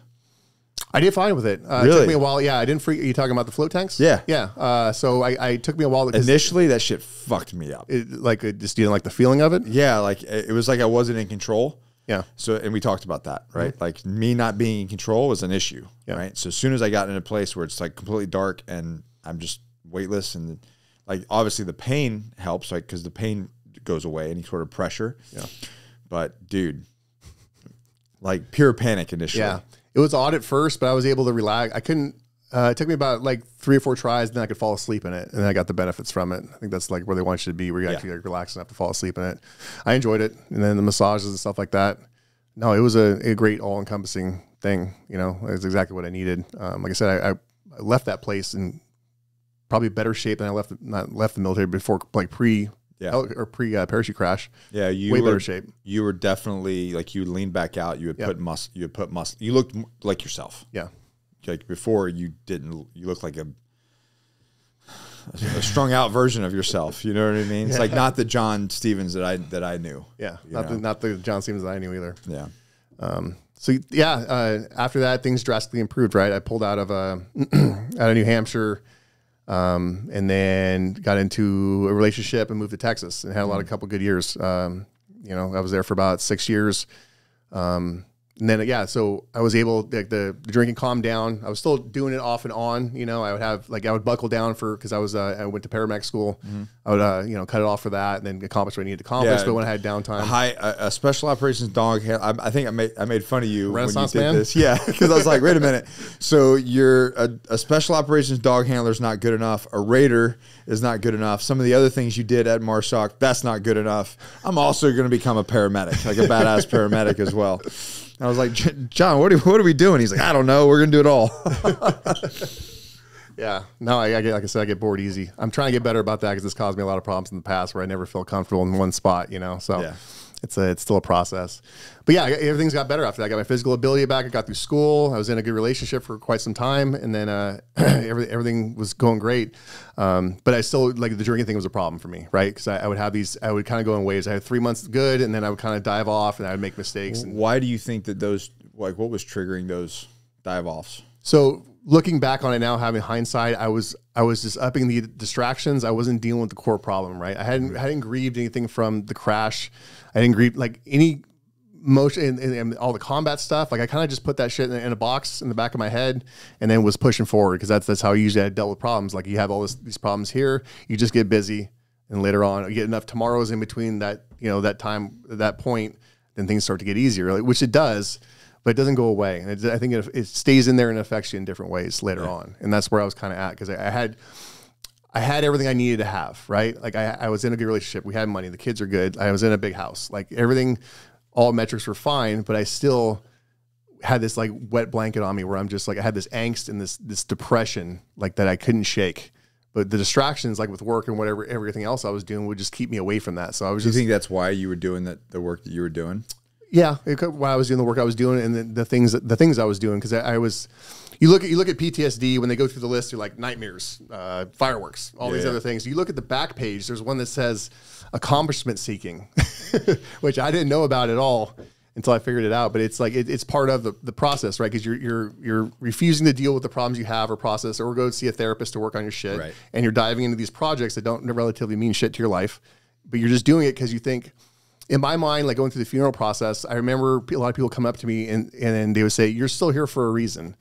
And for me, I took that shit personally and like seriously, because I'm looking for anything to hold on to, and then I hold on. No, you're still here for a reason. In my brain, it's like I had 7 dead friends on my hands. Like, so I'm curing cancer after this. Like, so I feel like I have to add up to that loss, right? So then I'm accomplishment seeking, thinking like, this is. If I accomplish this bullshit task that has nothing to do with my life or will improve it, I'll get that dopamine hit and everything will be fine. And I would push out everyone in my life just to accomplish that. And I'll rise to the occasion to make my life worth it. Right. And I would push out everyone out of my life and piss everyone off so I can accomplish this one thing. I get there, and then it would get done, and I'm like, well, that's not it. On to the next. And now you're alone because now I'm alone. Yeah. So, yeah. So I cut off drinking, right? So I'm saying I've had all these problems. I've made this far. I've done a ton of work. Like, I got to cut this off. So first 6 months were great. It's kind of like a honeymoon where I was losing weight. I got abs. Like, everything's good. I'm happy. Just a different side of me, right? Like the little kind of like boy energy that I have. You know, you see me in the team. I'm always running around fucking with people and dicking around and stuff. I kind of got back to that, and it felt good. And then I hit the 6 month mark, and then I hit like this dry drunk phase where it was just. Again, the stuff that I hadn't dealt with in the past, or I hadn't processed or thought about, was kind of hanging over me, but I didn't know what it was that, you know, and I was still holding on to like a lot of the military stuff. And like in my spare time, I'm looking for, like, not that I could ever do this because I was busy, but I was looking for contracts. I was looking at gear. I was like, guys are still in, like, I was kind of like envious of them, you know, like I hadn't let go of that guy that was there. Cause like, it's a very rock and roll lifestyle, you know, when you're doing it. And then I liked being that guy. You know what I mean? But now I'm in this position. I'm a dad. I'm at home. I'm working as a paramedic. I hadn't transitioned mentally at all. So I hit that dry drunk phase. And then, so I'm sitting there reevaluating myself. It's like, I've been through I've been through inpatients. I've been through, you know, the stuff we did with Jeff, you know, where like a full blown, like, sports and fitness workup, got a lot better from there. I've been through every medication on demand, well into double digits, where I was following protocols. Like, I actually wanted to get better, you know, and then hundreds of hours of therapy, and I'm still have this thing. I've gotten to a certain point, but I'm still having this angst, I'm still pissed all the time, you know, and then I got people that are dependent on me. They don't want to be around that dude. Yeah. Which leads me into, so along the way back when, I heard about people going down to Mexico and Peru for plant medicine. So when I first heard it, I was intrigued at the beginning of it. I was just like, well, what are we doing? And I'm thinking, you know, these are just recreational shit that you're going to go down there and do. They're going to do a bunch of hallucinogenics. More drugs. Yeah, more drugs. Great. Yeah, go get weird in the woods and then come back. And then, you know, it was just, you know, I never thought of it as like a therapy purpose, right? It was, and I didn't know much about it. So I knew people that have gone through, and I knew one in particular that I knew his character, and I knew before he went and after he went, and it was a stark difference, like gigantically stark difference. He was not the same guy when he came back for the better, right? Very arrogant, very ego-driven person. Came back and he was like a Hindu cow, man. Like just nothing could faze him. Very nice and sweet. So I wrote into him to vets as Veterans Exploring Treatment Solutions. It's ran by a SEAL. I looked at other accounts, and there's stuff online you can find out about these guys and stuff. So I signed up for it. They got back to me within 2 months. And then I remember talking to the lady that was processing me in, and I gave her the whole story. And they said, like, when you hit your head on that, when you crashed on the parachute wreck, were you still drinking? I was like, yeah. And they said, well, here's the deal why you're feeling the way you feel. Is like when you drink, your dopamine goes up and it kind of stays up there. And then you get tolerance because you keep adding to it, and that your body's still expecting this kind of dopamine all the time. Then you hit your head and you're healing. It's like that field goal got stuck out there. You know what I mean? It can't come back because your brain basically healed the way it's healed. Whether this is science or not science, or they're just like softening me up to do this, I don't know. Yeah, it made sense at the time. So they recommended me go down for. I mean, it makes sense because you're always the people that are in that life, and Mario's talked about it when his when he got shot. Like you keep chasing it, and then it becomes never enough. Yeah. So it makes sense. Whether it's scientific or not, I don't know, but it does make sense because you're constantly. You get used to taking 2 pills, and then if that doesn't do it, then you take 3, and then you just keep, and then 6-pack's not good enough. I'm gonna go switch to a handle, and then a handle's not good enough. Now I'm just drinking fucking all day long. Yeah, you know what I mean. So that to me makes sense because people chase it. Yeah, yeah. So they recommend the Ibogaine and 5-MeO DMT protocol. All right. So what's that first one? Ibogaine. So just a brief on Ibogaine. It comes from a shrub. It's from the Agoge plant. It comes from one part in Western Africa. And they grind up the root, and then there's 2 ways you could do. You have the total alkaloid, which is just a ground up root stuff in a pill, or you could have the they refine it with certain solvents and stuff. They have a powder that you can take that's a little more refined. It doesn't have extra stuff, and it just has the active psychedelic in it in the component. So they used for thousands of years in Africa for psycho-spiritual reasons. It's kind of like how they do ayahuasca in Peru, where it's birth, death, transitions in life, having spiritual problems and stuff like that. So they offered that, and then I picked a date, and then I was on my way out. So at this point, for all intents and purposes, you're doing decent. Yeah, on the outside, not in my head. I've made it, right? I've worked, relationship, kids, house, money. It's all there. There's just this. There's this nagging thing that I just can't get through, and I'm getting tired of it. Yeah, and old thoughts are coming back, and it made me nervous, right? Because I remember how I felt then. Those things were starting to creep in, so maybe it was a good time to go. Very, very professional organization, right? So vets raises the money, they give it to the people down in Mexico, and then they schedule the flights. Went down to Mexico, stayed in San Diego for a night, and then we get into Mexico, and it was some of the most loving and caring people I've ever met in my entire life. And they know what we're about to go through, but we don't, right? Yeah. Ibogaine's one of the harder traditional psychedelics. I mean, it's a very long. You're in it for 12 to 24 hours. It could be it's known for having. So each one of these have different energies, right? So if you have ayahuasca, we'll say that's the grandmother energy. And for me, in my opinion, Ibogaine was the drunk uncle that just got picked up from got out of prison. It was just this very and I'll get into it. Very wild hallucinations and stuff, but you're uncomfortable a lot going into it. But we got down there, great place, everything, very respectful people. They ran blood work on us. We had so Ibogaine tends to mess with your sodium and potassium channels, so it can kind of mess with your heart rate a little bit. But they do IVs and stuff, and you have a whole entire medical staff behind you while you're actually in process with this stuff. So my goal going down there was, I need to figure out what this is why I'm feeling this way, and I had an idea that it was, I was still holding on to the military stuff, it's because that's what I would do the other day with my free time. Kind of I was sitting on the couch waiting for the next damn deployment. Right. Now I'm looking at gear and shit, looking for contracts, the same shit. Right. Yeah. So we, do all the group stuff. It's time. It's ceremony night. So we're getting ready to do it. And then, so we go out to the fire. There's a small little fire. You talk about your intentions, right? So that's what I told everybody. I want to be able to give up the military stuff. That's where I'm going with tonight. They give you a series of pills, and one of the facilitators like to play jokes. He had a little red pill from The Matrix and stuff. Yeah, he's like, I think he says like, you want to see how far the rabbit hole goes? Like they're making jokes and shit. Yeah. They give you a flood dose, right? So it's what it is. It's they give you a tester, which has a very low amount to see if you're going to react to it. And then every 5 minutes you're taking a pill. So they just load you up. And we're all kind of sitting outside. There's a pool out there, and they have this room set up with mats. It's mattresses on the ground. You have a heart monitor. You have a mirror, and like kind of an altar setup where there's flowers and stuff. And there's like a maraca on the ground. And they tell you when your ears start to buzz, time to go inside. I'm like, okay. So we're just coming up there, and then you start kind of feeling weird, and like ears started to buzz. So I went and sat down. And I remember, I don't really remember people coming in, but they have they play like traditional music where the stuff comes from, and it's like it's very like twangy and whiny. It's very weird listening to, especially when you're coming up on a massive dose of hallucinogenic, you know. Yeah. So the last thing I remember was the people are feeling comfortable, so they have like the maraca in their hand. They just start banging the maraca because I don't know if they think it's making them feel better or whatever. So I hear where maraca's going, plus the wild ass music in the background. And all of a sudden, and then you have to be in an eye mask the entire time. So it's very odd. If you pull your eye mask up, you can talk to people next to you while you're in it. But as soon as that eye mask go down, you're in the process. Yeah. Yeah. There's a lot of auditory hallucinations. So as I was on the come up, I was here. It's like I was in a noisy bar. There's nobody talking in there at all.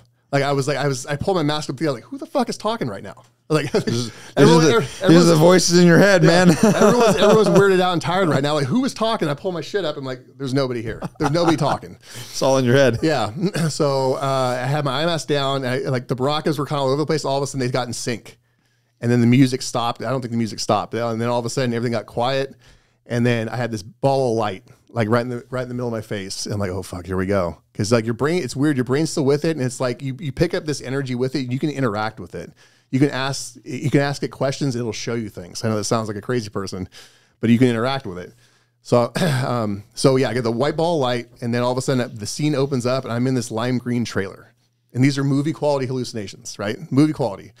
I look outside. It's like a desert wasteland. It's kind of like it was in the middle of Africa and sand dunes or whatever like that. So I look outside, and I can see my knees. I can't see anything else. It's like a camera's on top of my head, but I can't see nose, shoulders, arms, or nothing like that. There's a door right in front of me, and it's got a glass pane, and there's a dark figure outside that door. And then to my left, there's a kitchen with a Hispanic lady in there cooking. I have no idea what she had to do with the entire thing. Maybe you were just hungry. I had no idea what this lady was there for. But I look at her, she looks at me, and she smiles, and she waves. So I look at her and I smile and I wave. And I was like, okay. And then, but I'm still looking at that dark door. I'm like, I'm to the point where like, I know what the fuck this is going to be. This is going to be bad. Like, there's no other way this could turn out good. It's not going to come in there and give me cookies or something, you know? Right. Yeah. So she takes her apron off. She closes the oven. She's like doing some preparation type stuff. And then she walks to the door. And then she takes one more look at me and she smiles. And she kind of gives me like one of these. And then she opens the door. This dark figure comes running at me. And then the last thing I know, I go over the top of the couch, and then I'm getting beat to death with this gigantic fireman's axe. Like it's just, I could see the axe coming down, and I could kind of feel the thud. Like I'm not in pain. Yeah. I'm scared.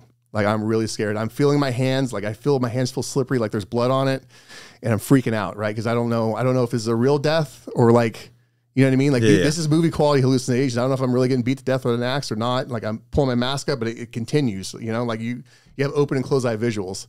So this is happening whether I like it or not. So that happens. I'm very confused at this point. And then I get kind of teleported to like this, the best way I could describe it was if you went to like a landfill at night. Like I'm climbing through like this trash. I could feel things. I'm cold. I'm nervous. I'm scared. And at this point I start asking questions like, what are you trying to show me? Like, I don't get this. And this is the next 12 hours. This is what it was. It was like me climbing through trash. This is 12 hours. 12 hours straight of me in this spot where I'm flashing back and forth from that scene with the axe to like me being in this trash pile. And I'm interacting with it at the time. I'm like, what are you trying to show me? Like, I don't understand. Is this the whole time? Is this just mentally exhausting? Yeah. So on top of this hallucination, so ibogaine causes a thing called ataxia. So it hangs out kind of in the back of your head as it's working. And it works mechanically. It's kind of like a heart control alt delete for your brain. It cleans off all your receptors on top of like the hallucinations and stuff. But it causes ataxia. So if you were to, I'm sitting, you have to be really still. If you move a little bit, you get nauseous and you want to throw up. You can't stand up.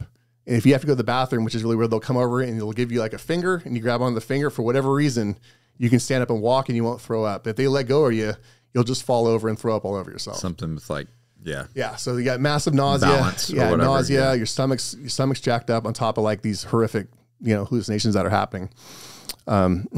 So I started asking like, what are you trying to show me? Like, I don't understand it.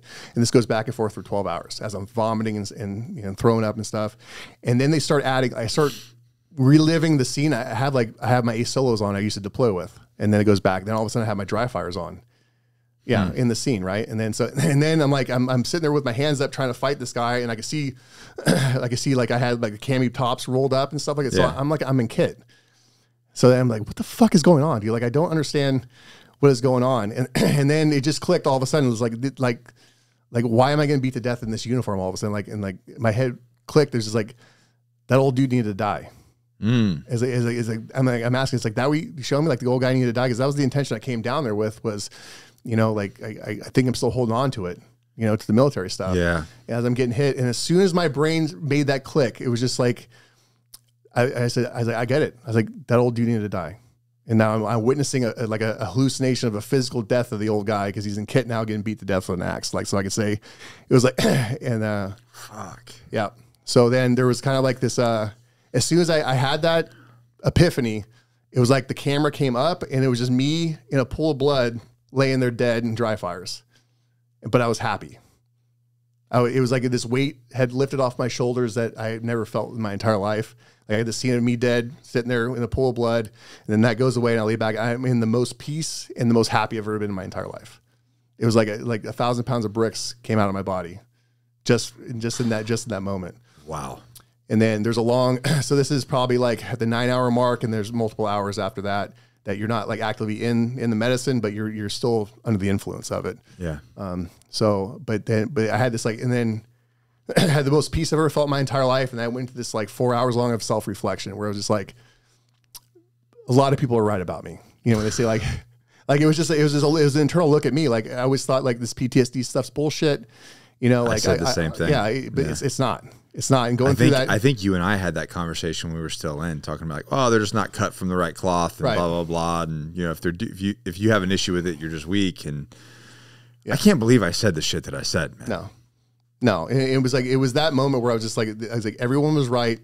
It's been me the whole time. Like I had this very internal self-reflection, just everyone was right. It was just me, and it wasn't a hard pill to swallow. It was freeing because I can pinpoint it now. Well, you were let go of your ego and your pride. And you're like, it's just, this is what it is.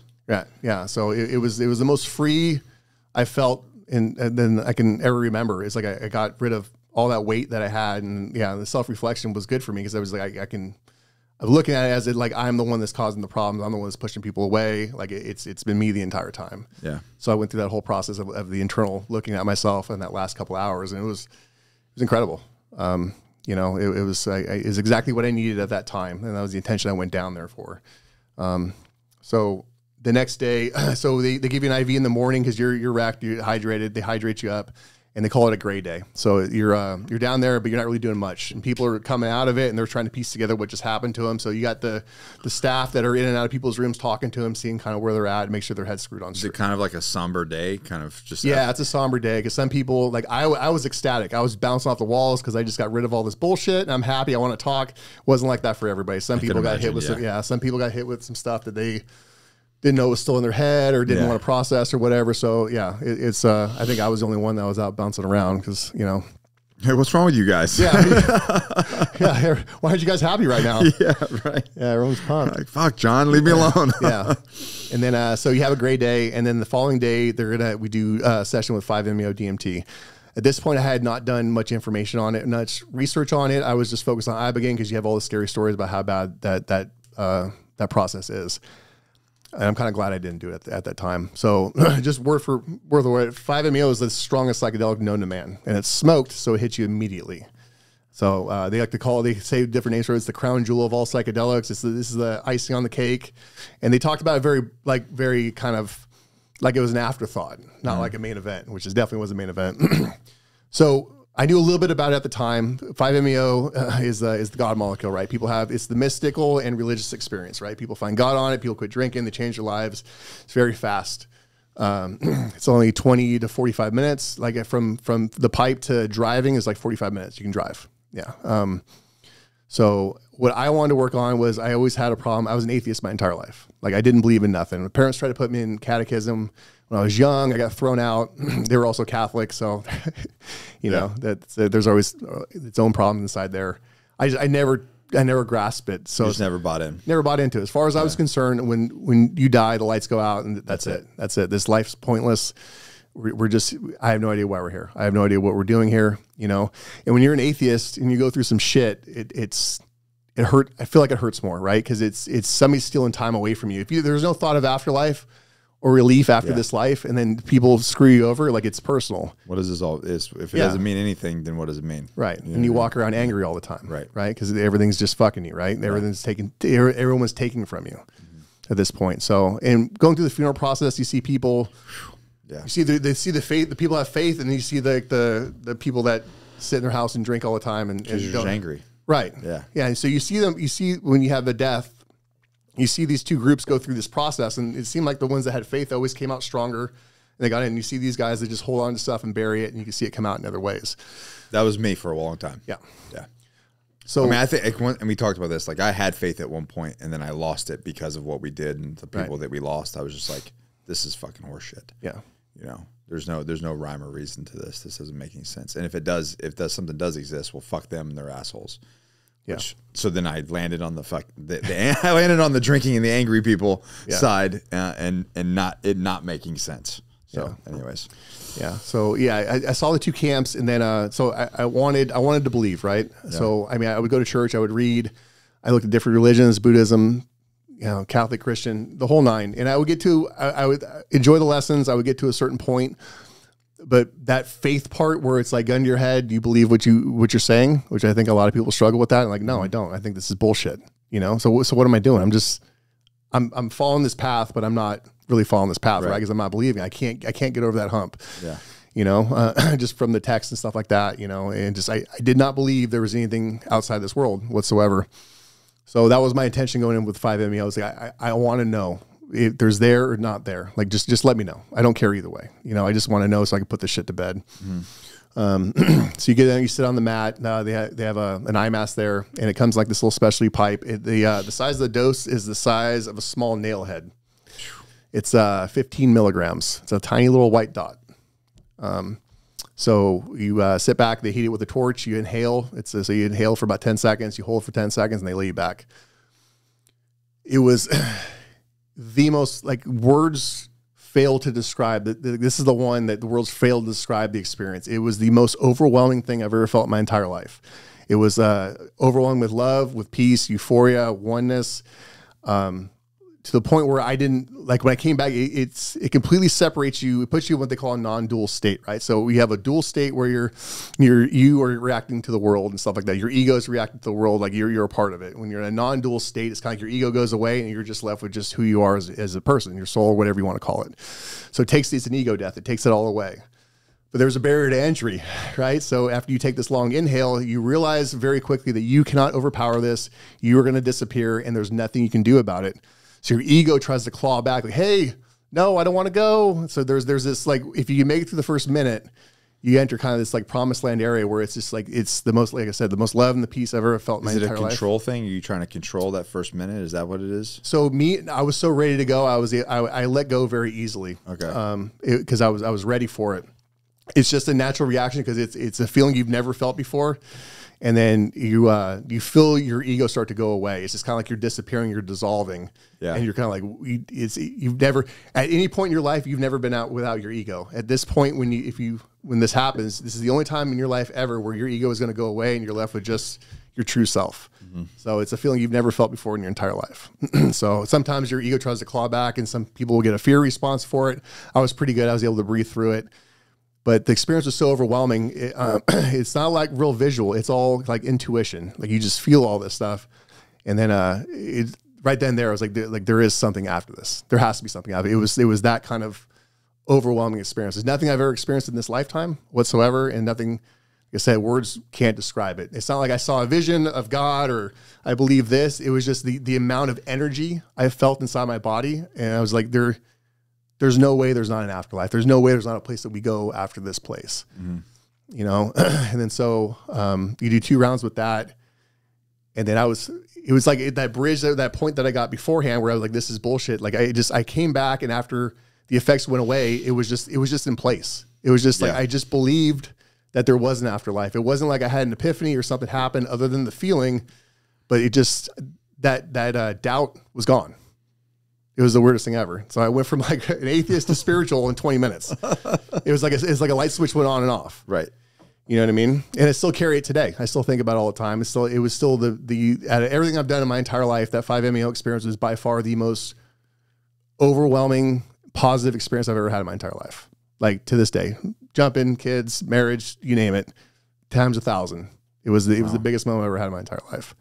So, but that gave you the kind of, talking to you last night, it seems like it just unshackled you from a bunch of weight. Yeah. Across the board for your whole life. No, all of it did. So yeah, letting go in the military for the day before with Ibogaine, and then the biggest lesson I had was with 5-MeO because it's carried over more than anything else, right? Because like the complaints that people have of me, like you're a good dude, but you get negative a lot of the time. You know what I mean?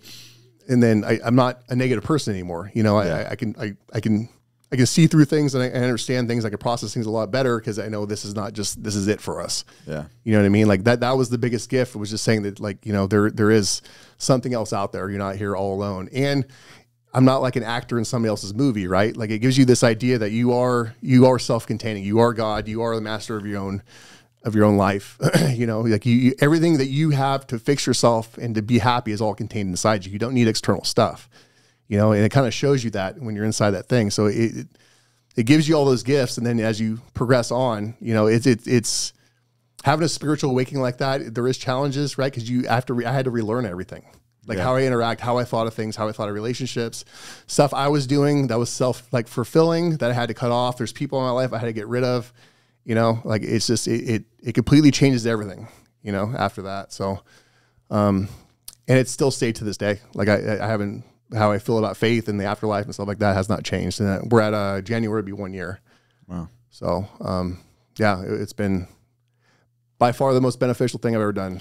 You were talking about, because I was sharing my experience last year, my first experience last year, and you were talking about how, can you speak to a little bit about doing the work on yourself versus going in kind of a negative space? Because like you and I both have done a ton of interpersonal work leading up to this. So the differences between that and versus somebody that's like, I'm all fucked up. Like maybe, like, you know, John in New Hampshire going straight there and doing that versus you doing it when you did. Yeah. Yeah. So, I mean, just to clarify, everything I talk about today is my own experience and my own alone.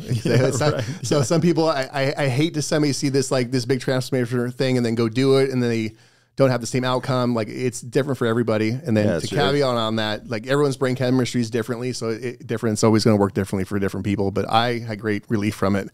But yeah, like you're saying, going in, you don't, and then the people that the nonprofits that send you down there, they screen for this kind of stuff anyways. Then they know very well. But you need to be in a decent place. You can't be in a crisis mode. You can't be in active addiction. You can't, because you're just going to go back to it, right? Yeah. Ibogaine is different with the opioid because it has an opioid interruption part to it. So you can with that one, but all the other ones, for the most part, you can't be in active addiction. And when I went down there, I was also a year sober. You know what I mean? So you have to be in a certain place where you've worked your way back, but you haven't got over that ledge. At least for me, that's... Well, my thought is like, if I want to get the max benefits of this experience, right? Yeah. Well, then I need to be in the best possible place that I can be so I can gain from it. Right. Versus wasting it, I guess is the word. So the best possible place you have, and you need a soft landing area too. Yeah. So a lot of these people will do work on themselves. They come back to, you know, they're on the outs with their significant other, or they're in severe debt, or they're going under or something like that. You can't go back to that, because these things will show you stuff, but by no means are these a silver bullet, right? So you're going to get these lessons that you have to do work. Yeah. You're going to get a feeling, you're going to get these intuition, these feelings, and you're going to get these lessons, and you'll get a little bit of a honeymoon with it where you get these good vibes coming out of it. But if you don't incorporate or change anything in your life, you're going to go back to where you were before. Yeah. So it just gives you this window of this gap, and it shows you exactly what you need to work on. And then as long as you work on it, you'll be okay. But if you come back to a home that's not conducive to that. In turmoil, like it's gonna be a wasted trip. So yeah, that would be my recommendation as John. Like, yeah, make sure soft landing area. You need to be stable. You know, I mean, but I think that'd be the recipe, and then you have to be ready for it, right? So you have to be ready to change. These are gigantically strong. These are the strongest psychedelics known to man, and they're pushing you to the maxest doses, and they put you in a therapy setting, and they're going to make you go as deep as possible to get to the max benefit. That's hard work. Man. It's extremely hard work. None of this was fun by any means. You know, they'll drag you to the deepest part of hell and the highest part of heaven, and they can do that all in 3 seconds, 5 minutes. You never know. It's up and down the entire time. So it is a lot of work, and I mean, it's on the more extreme spectrum for therapy and stuff. You know, I think there's something to be said about going through the medication process, the counseling process, and like working for the stuff that's available before you do something like this, right? Because for me, I think if I opted to do it right off the bat, I don't know if it'd have the same effect to it, right? Because it would just, by that time I had run out of options, and I was preparing myself. I'm just going to be an angry dude for the rest of my life. I remember that. I was wrapping my head around this. I remember that exact feeling. Yeah. And then this option came up, and then I was just like, I hope this works, because I don't want to be this person. Yeah. And then I went down and I had the experience I did, you know, and I've taken lots of hits since I came back, and, you know, I still have bad days, you know, but I'm still sober. I don't take any medication. You know? Yeah. You were mentioning last night that if you hadn't done this, like, you have a different set of tools now. Yeah. So like when hits do happen in life, it's not quite the same as it was, you know, several years ago. Yeah, it's in having a faith-based, you know, spiritual understanding where it's like you take these hits, but you could look further down the road where it's like, maybe I'm not doing what I'm supposed to be doing, or maybe I'm getting reset for something better. You know, that wasn't the case in my head before. It was a straight up attack, and I'm pissed, and I'm going to fight everybody on the way down. Like, I can't believe this is happening to me, versus like, okay, well, this happened for a reason. Let's move on. Let's go on and do something else. That's where my head's at. It doesn't mean I don't get mad, I don't get pissed, but like, I have a processing capability. Maybe I'm not living concurrently with where I'm supposed to be. Yeah. Maybe this isn't for me. Maybe this is the universe resetting me to do something better, you know? And that's kind of where I usually go for it, which is a very different thing from anyone that's known me. So shit, man.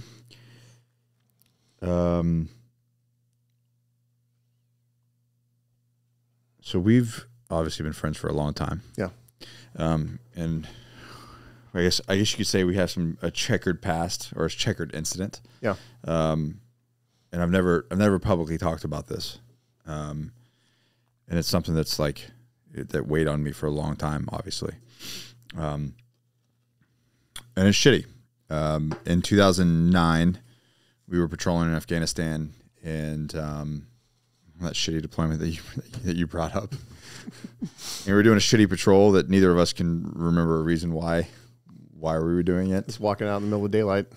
Moving into contact, Moving into contact with 12 dudes, right? It wasn't even 12 dudes. I don't even know how many. There's just a handful of us. Yeah. And anyways, we're patrolling in this village, and you were ahead of me, and unbeknownst to me, I didn't know what was going on, but we were walking across that fucking Afghan stucco wall, and there was doors going into compounds, not to buildings, but to like the compound. Yeah, the outskirts. The outskirts, yeah. And as I walked past the very last one, I remember it was the very last one, because that was the end of the building, end of the wall on the other side. Fucking dog jumped out, started coming at me. So I turned, and I drilled this dog, and about 4 times, and biggest fucking dog I've ever seen. And unfortunately, one went through, ricocheted, and hit you. Yep. Yeah, I remember that. We were approaching it, and I think I was on the door, and I heard there's a dog on the other side. I don't know if I passed it on or you're further behind me, but I'm like, and this is a support guy, so I got Tosca on leash.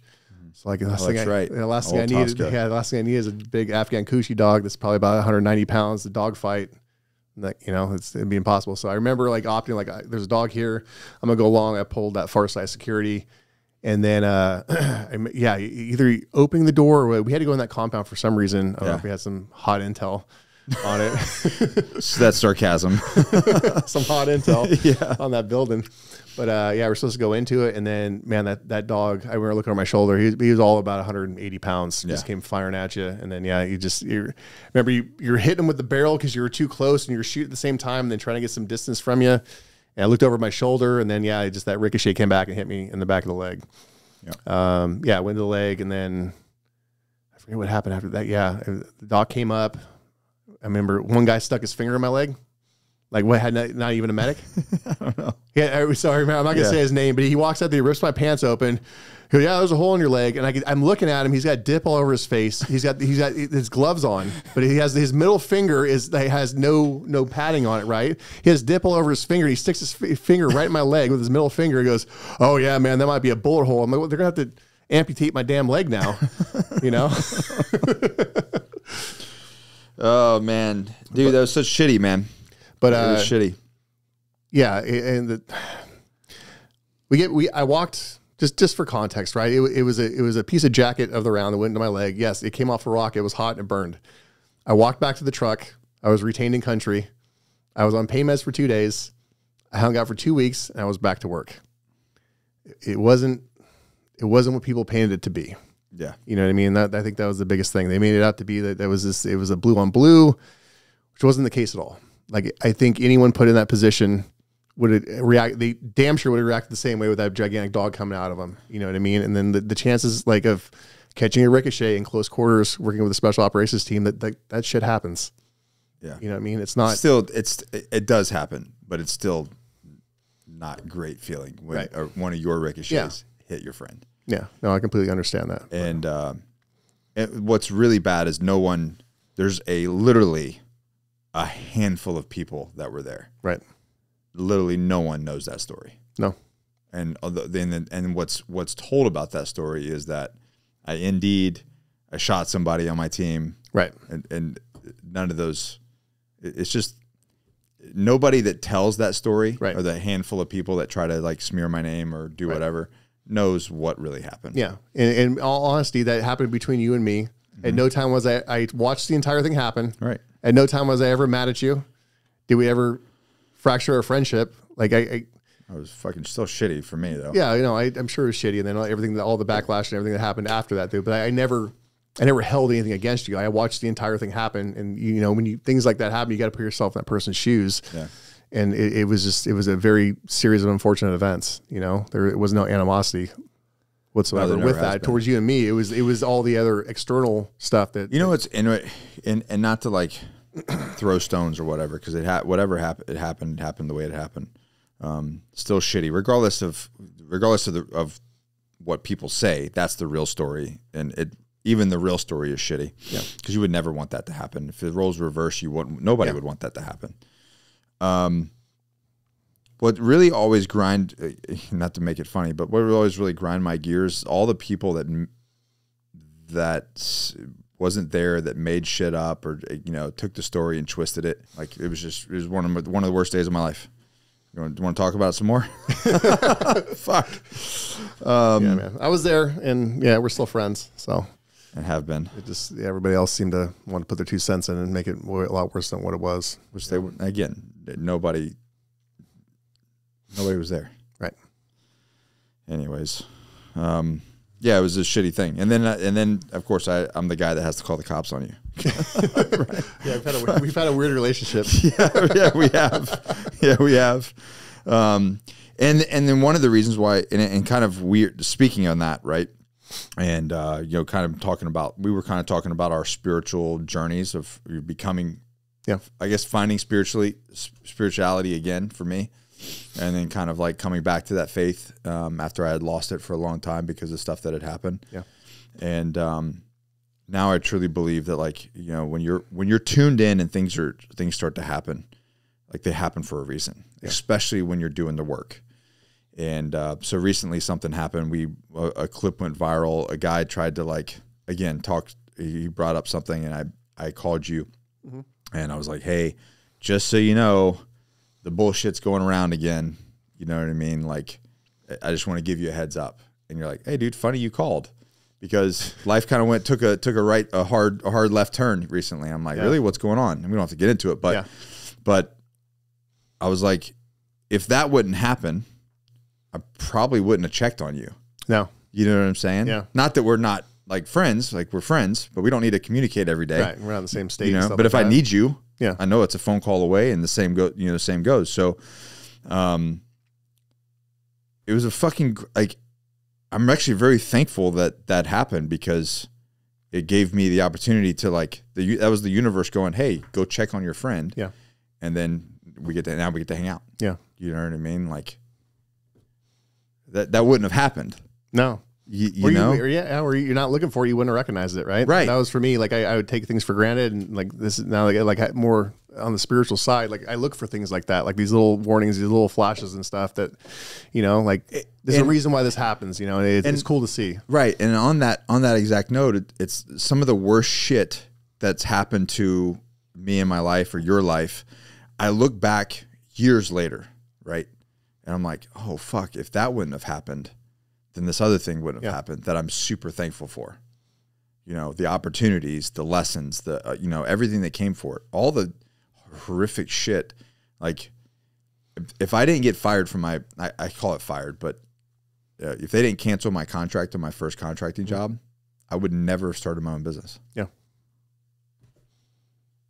I mean, my first year out of the Marine Corps, I was making $168,000. I wouldn't just, like, I'm not going to be like, I'm going to throw $168,000 away and then go start my own business and go work for free for, I don't know, 4 years or however long it fucking took. Do you know what I mean? I wouldn't have done it. But now I've completely built a life for myself and given, you know, the ability to have other people build a life for themselves, which never would have happened without a really bad day. I look back on it too, that the parachute crash, as terrible as it was, where I'm at today, like I would have continued down that rabbit hole. And then what would have happened? Would have probably blown my brains out. You know, I'm 100% positive that. Been one of our statistics, yeah, one of the statistics of just, you know, going down there. So I still would have kept all the substance abuse problems. I probably would have got good enough to get on a deployment, and then I would have lost my family. Daughter would have been gone, and I would have went 3-letter agency, and then I'd just be sitting in a dark room by myself, drinking heavily. All they did was just work, and I pushed everyone out of my life. So I still think back on that, as bad as it was, and as hard as the growing pains were. Yeah, that was a catalyst for growth. But my brain was not going to quit. I was continuing on the path, and then I was like, the universe had to physically break me in half to get me to stop and to change my direction on where I was going. You know, you look back on these points in your life, where like I have no idea how I'm still here. You know what I mean? Like I've skipped out on helicopter crashes. I've had people get shot right next to me. Like, you know, all these little things. Like statistically, I don't see the reason why I'm still here. You know what I mean? And which was struggled with that before, because you look at the helicopter crash and like, there's a reason why I'm still here, and I'm happy I'm still here. How like one little turn of fate, you could have been on that. Yeah, you could have been on that bird. Yeah, easy day. So it's cool to see. I'm hopeful for the future. I know the best is yet to come for me and stuff like that. You know, it's just taking a while. It seems like that. But yeah, I have the same thing. Like looking back on that crash now with some, you know, stuff in the rearview mirror and a lot of tomorrows in between that. Like that was the best thing that ever happened to me. Because my quality, I don't think you would never. Like if I walked into your hospital room and you were out of it and said, "John, don't worry, this is the best thing that ever happened to you," you'd be like, "What the fuck is wrong with you?" You know what I mean? Yeah. You know, but it's true, man. I look at every hardship that I've ever faced, and it's either you have a choice, man. You can utilize it for what it is. You can and then learn to grow from it, and use it as a catalyst, or let it end you. Yeah. Yeah, it's you have to persevere. You got to keep some faith, because you're not going to be able to see the outcome of it. You know what I mean? You have to. Which is, I think that's kind of that's where, you know, obviously you and I have gotten a lot older than we anticipated. Yeah. That was another thing too. I never expected to be this old either. Right. Yeah. I mean, we were talking about that last night, right? There's we're like, well, I'm not going to make it out of here, so. Might as well fucking turn it. You're in the meat grinder. Like, might as well turn it up to 11. Yeah. Well, you thought about investing? Like, no. Now I wish I would have worried about your future. Like, no, it's going to be future. Yeah. I keep, that's a mindset too. I had going through the deployment cycles. It was just like, you roll the dice enough, Something's going to happen. You keep going, regardless of what happens. You roll it enough, it's gonna happen. I took every deployment as a deployment. There was no looking forward after that. It was just like, I got to do this, get through it. Like, oh, I made it. Now I got to get my shit together in real life and then go on to the next one. That's exactly what was my mentality. So, and I look back now and I'm like, damn, dude, if I would have invested in X, Y, and Z, or like put money on this way, would that, it was in my fucking 20s, bro. Imagine what you could do, plus what the stock market was. And if I knew what I knew about money now than I knew then, I'd be in a lot better place. Yeah. But those are how lessons are for me. It's like I learned the lesson on the back end after I made a shit ton of mistakes and got all the best advice possible. Yeah. Then I'm in that position and like, but I won't do it again. Yeah. Yeah. And that was the exact same for me. I was just living deployment by deployment. Before we wrap up, I do want to bring up one thing, because it still fucking pisses me off to this day. Maybe I have not let this one go. So we were up in northern Afghanistan. We did a deployment. It was a great deployment. We did great work. It was like what we were talking about, riding around on motorcycles in Afghanistan with a surrogate army and riding off the back of helicopters. And, we got into some pretty serious, gunfights and did a lot of good work. While we were there, State Department came in. I don't know if you remember if I ever told you this. Okay. State Department came in and asked the team, tell us why this location is, how do you word it? Crucial to national security. The BMG base? Yeah. And I was like, this motherfucker. I'm like, you're the State Department, bro. Yeah. Like, you sent us here. Like, that's the way this works. You guys do foreign policy, and then we are the action arm to go make things happen in the world. Yeah. So why are you asking us why we're here? Dumb fuck. And then after that, your team replaced us. Yep. But you had a pipe hitting team. Yeah. You guys had a pipe hitting team, and they shut the program down. Yeah. But left you there. Yeah, they left us there. We dwindled down. The new guy on the team, so obviously I rogered up to stay later, not thinking what it was going to be. But yeah, we shut the base down. I don't know why.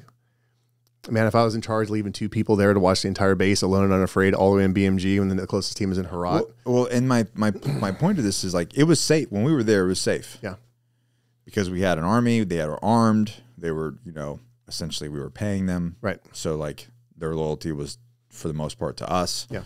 And they just said, no, we're going to shut it down, take all the arms back, stop paying them.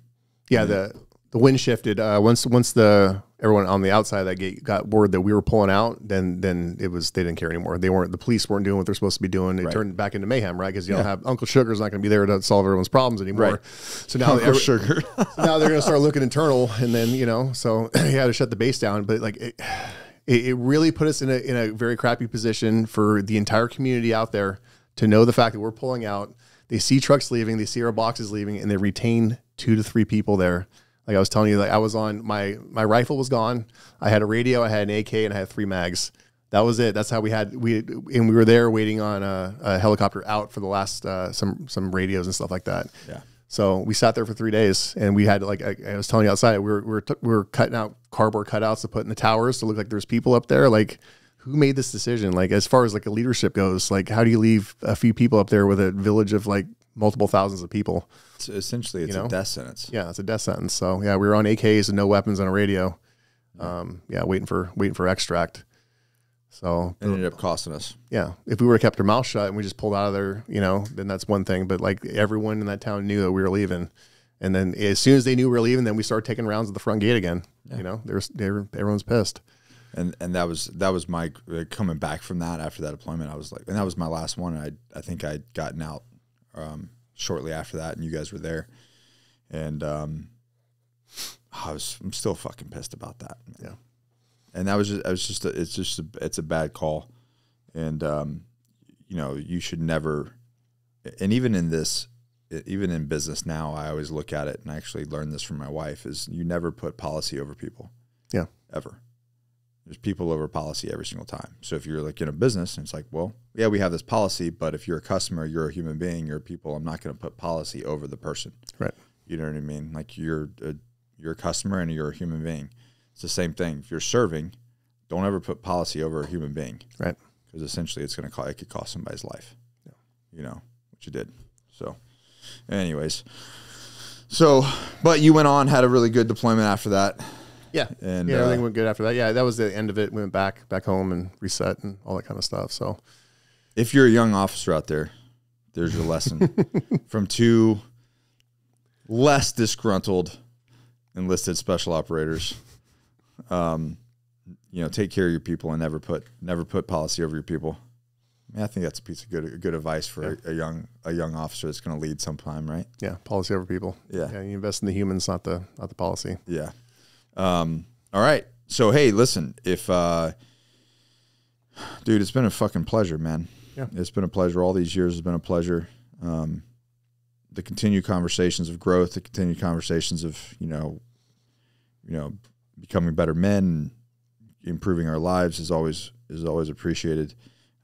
What you're doing now with everything with the different therapies and stuff, yeah, which I've participated at a lower level, and I think I told you like I was really initially like really honestly scared of it of any sort of plant medicine. Totally different than what I than what I thought. Yeah, our brains try to make up like how this is going to go, and then you get into it like this is nothing like I thought it was going to be. Nothing. And honestly, it's one of the biggest. I would say like you said, a biggest weight off your shoulders that you've ever experienced. Yeah, bar none. Like it shows you little things about yourself that it's hard to unpack on a normal day to day. Right. And then like with me, it really, really unpacked some things that I had going on that I was able to like breathe. Yeah. You know, and something definitely that I'll continue. And honestly, it probably was one of the things that helped me kind of go back into this, bring back spiritual and this faith component that I had lost. At least be open to it. Yeah. Yeah. To open to explore it, open to it, dive in and I've had some really beautiful conversations since then about faith and about spirituality due to that. Yeah. And I've a lot of guys that I talk to or, I'm friends with, have experienced the same thing, like high level people. Yeah. High level people that are like super successful and go, dude, when I did this, that's when my ego fell off. Yeah. That's when I was open to the world. That's when success started to happen because I was basically holding on to the vine and being my own, I don't know, worst enemy essentially. So you're getting out of your own way. You're just using you're just using a substance to help you get out of your own way. Yeah. Your ego is the problem, Yeah. Especially when you get older, there's something to be said about pushing that thing away. Especially guys from our community, right? Like we think that we're supposed to we're all high ego. Yeah. Yeah. So all like we're supposed ego. to be this type of dude. Yeah. This like, I can't do this. I can't do that because I'm supposed to be this. Right. What the fuck does that even mean anymore? Yeah. And when you use some of these medicines, we'll call them, and you push that ego out of the way, you get to know to kind of figure out who you really are again, who you were as like a kid, who you were before all these problems and stuff like this. It's like once you figure out who your true self is, you realize how much of a problem that ego is. And it shows you your holes and your gaps and what your resentments and what you're holding on to. And then it's up to you to work on it, That's a really, really good point. Like your true self. How many people are really acting their true self? Right. And not some facade of what they want people to see. Right. I mean, our egos we're not running from lions and tigers anymore, so our egos kind of take a back seat to, they can be more of a problem these days, right? Because it's there to keep us alive. It's how we present the world. It's how we make more people in this world. It's how we meet people. It's there, but we're a little more technologically advanced these days. You know what I mean? So it can be be a huge problem, right? Because you're not relying on it as much. And like I said, you use some of these medicines, you push it out of the way, you see exactly where your problems are at. What would you say to somebody that's like open to entertaining this? Like what's the process? So do your research, stay off YouTube. So you're going to go to YouTube anyways, because I'm a curious guy and I did the same thing and watched all the YouTube videos and stuff. If you're a veteran, you look at different, there's different organizations out there. So Veterans Exploring Treatment Solutions is a great one. I've taken a trip from Heroic Hearts Project for ayahuasca in Peru.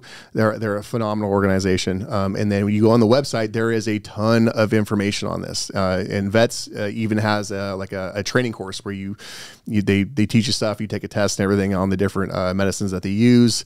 There's a ton of information out there as far as, and then they have doctors attached to all these people, and they're running data on all these veterans going through. So then they publish all that data. So I would start there with the two websites, right? Heroic Hearts is open up to all service members.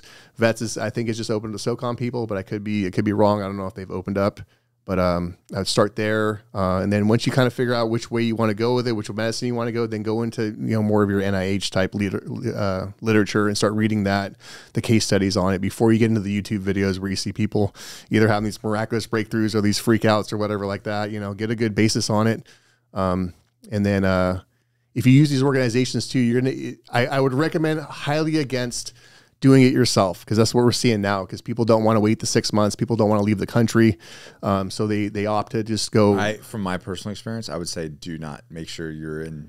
Yeah. So yeah, guys don't want to do this waiting period, and they'll get their hands on whatever they want to do. A lot of times they won't weigh it. They'll take it. And then they have these horrible stories, and nothing gets accomplished. Right. So these people know what they're doing. Right. So when this stuff got scheduled in the 70s, it doesn't mean this research stopped. Everyone just went underground. And the same people that were doing it in the 70s, the same people are doing it now. They have the knowledge to do this, and the same people are doing it in the 70s, the ones that are attached to these places sending veterans. And the reality is it's been done in a certain way for thousands of years, right? Yeah. And these guys are like torch carriers that were doing the 70s and now are helping the veterans out to do it. And then, you have all your counseling, they screen you, you have your counseling sessions before to set your intentions, you go down, you do your ceremony, you have 3 sessions afterwards, all the aftercare is there, so try not to be impatient. What about first responders? First responders is a tough one.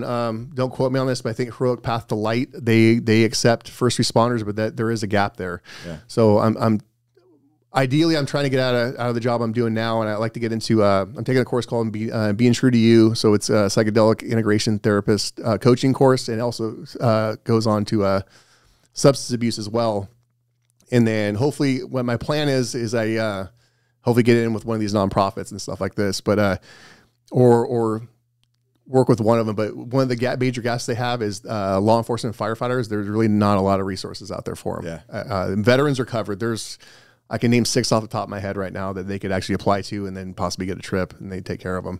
Not a lot of resources for veterans and firefighters. I'm working with a buddy right now. He's going to go take the same course, and we're going to throw around some ideas to see maybe if we can get in with somebody to kind of raise some money for law enforcement. Because I feel like getting in with the veterans, they're already doing a great job with it. Yeah, cops and firefighters need it as well. And, I agree. It's different when you go over to combat and you deal with your combat, and then you come back and you deal with your own shit. When you're a cop, you're there every day. You live it every single day. There's no off gas time. They're struggling. Right. They're struggling. Right, Mario. Everyone else. I've always felt that way too. Is like I feel like our war was over there. Right. I mean, these guys they just drive home. Yeah, they just drive home. Yeah, 45 minutes. And if you're unlucky and you work in the same town that you live in, and then it never ends for those guys. So and they need it just. But like I said, trauma's trauma. No matter where it comes from. Thank you for saying that. Trauma's trauma. It doesn't have to be from, combat or a car accident. Or like childhood or whatever like that. Trauma, it stays in your body, it stays there, and it lives there until you have to process it. And a lot of people don't know that it's still there. And when you do these sorts of things, you can. And that's the biggest thing, right? It's like when we have trauma and we don't process it, it shows up in other ways. And that's the reason why we constantly self-sabotage and we can never get ahead in life because we always are constantly hitting this roadblock because of that. Yeah. And if you knew what the problem is, you probably fixed it. But when you get that far down the rabbit hole, you don't know why you're feeling the way you feel. Yeah. You know what I mean? You just know you feel a certain way, and you're reacting to it in your public life. And then, like these ceremonies and these medicines have a way of like drilling through all of your bullshit and going right down to the main problem and showing to you what your problem is. And then it gives you the opportunity to work on it and fix it. And sometimes it can help you out with that as well. Yeah. So it was an absolute life-changing thing for me. The best thing I ever did. I can just speak from my experience. Right. So anyone ever wants to talk to me about it, you can get me on Instagram at jon.stevens8231. I'm more than happy to talk to anybody about it. If you're looking for a safe ceremony space inside the US, I can also help you with that. But if you have any questions, I love talking about it. I'm more than willing if anyone wants to talk about it, because great benefits for me. So excellent. Well, dude, thanks for finally coming down and coming on. This has been in the works for a long time, and it worked out the way that it needed to work out, man. And we're gonna have a good week. So, guys, in all seriousness, there's probably a lot to unpack in this podcast. Yeah. So, listen again, share it with a friend, and like Jon said, if you are genuinely interested in that, hit them up and ask questions. Right? Don't be the guy that's like, putting up walls and thinking that it's got to be one way. I mean, the reality is that with everything that's going on with SSRIs and pain meds and substance abuse, just be open to have the conversation. Don't be like me, 10 years ago where it was, I don't know. I was an idiot. I was like most people in their 20s and early 30s. And as I've gotten older, I'm just like, you know what? There's a bigger world out there. Yeah. There's a lot more to life, and there's a bigger world out there. And a lot of it has to do with love and compassion. Yeah. There's a lot of beauty out there. You just have to be looking for it. Right. Yeah. Anyways, thank you guys. If you feel inclined to share this, give it a thumbs up, drop us a comment. If you do, tag Jon, tag me, tag the Always Forward podcast. And this is a good one. So thank you guys for listening and watching. And we'll see you guys in the next one. Peace.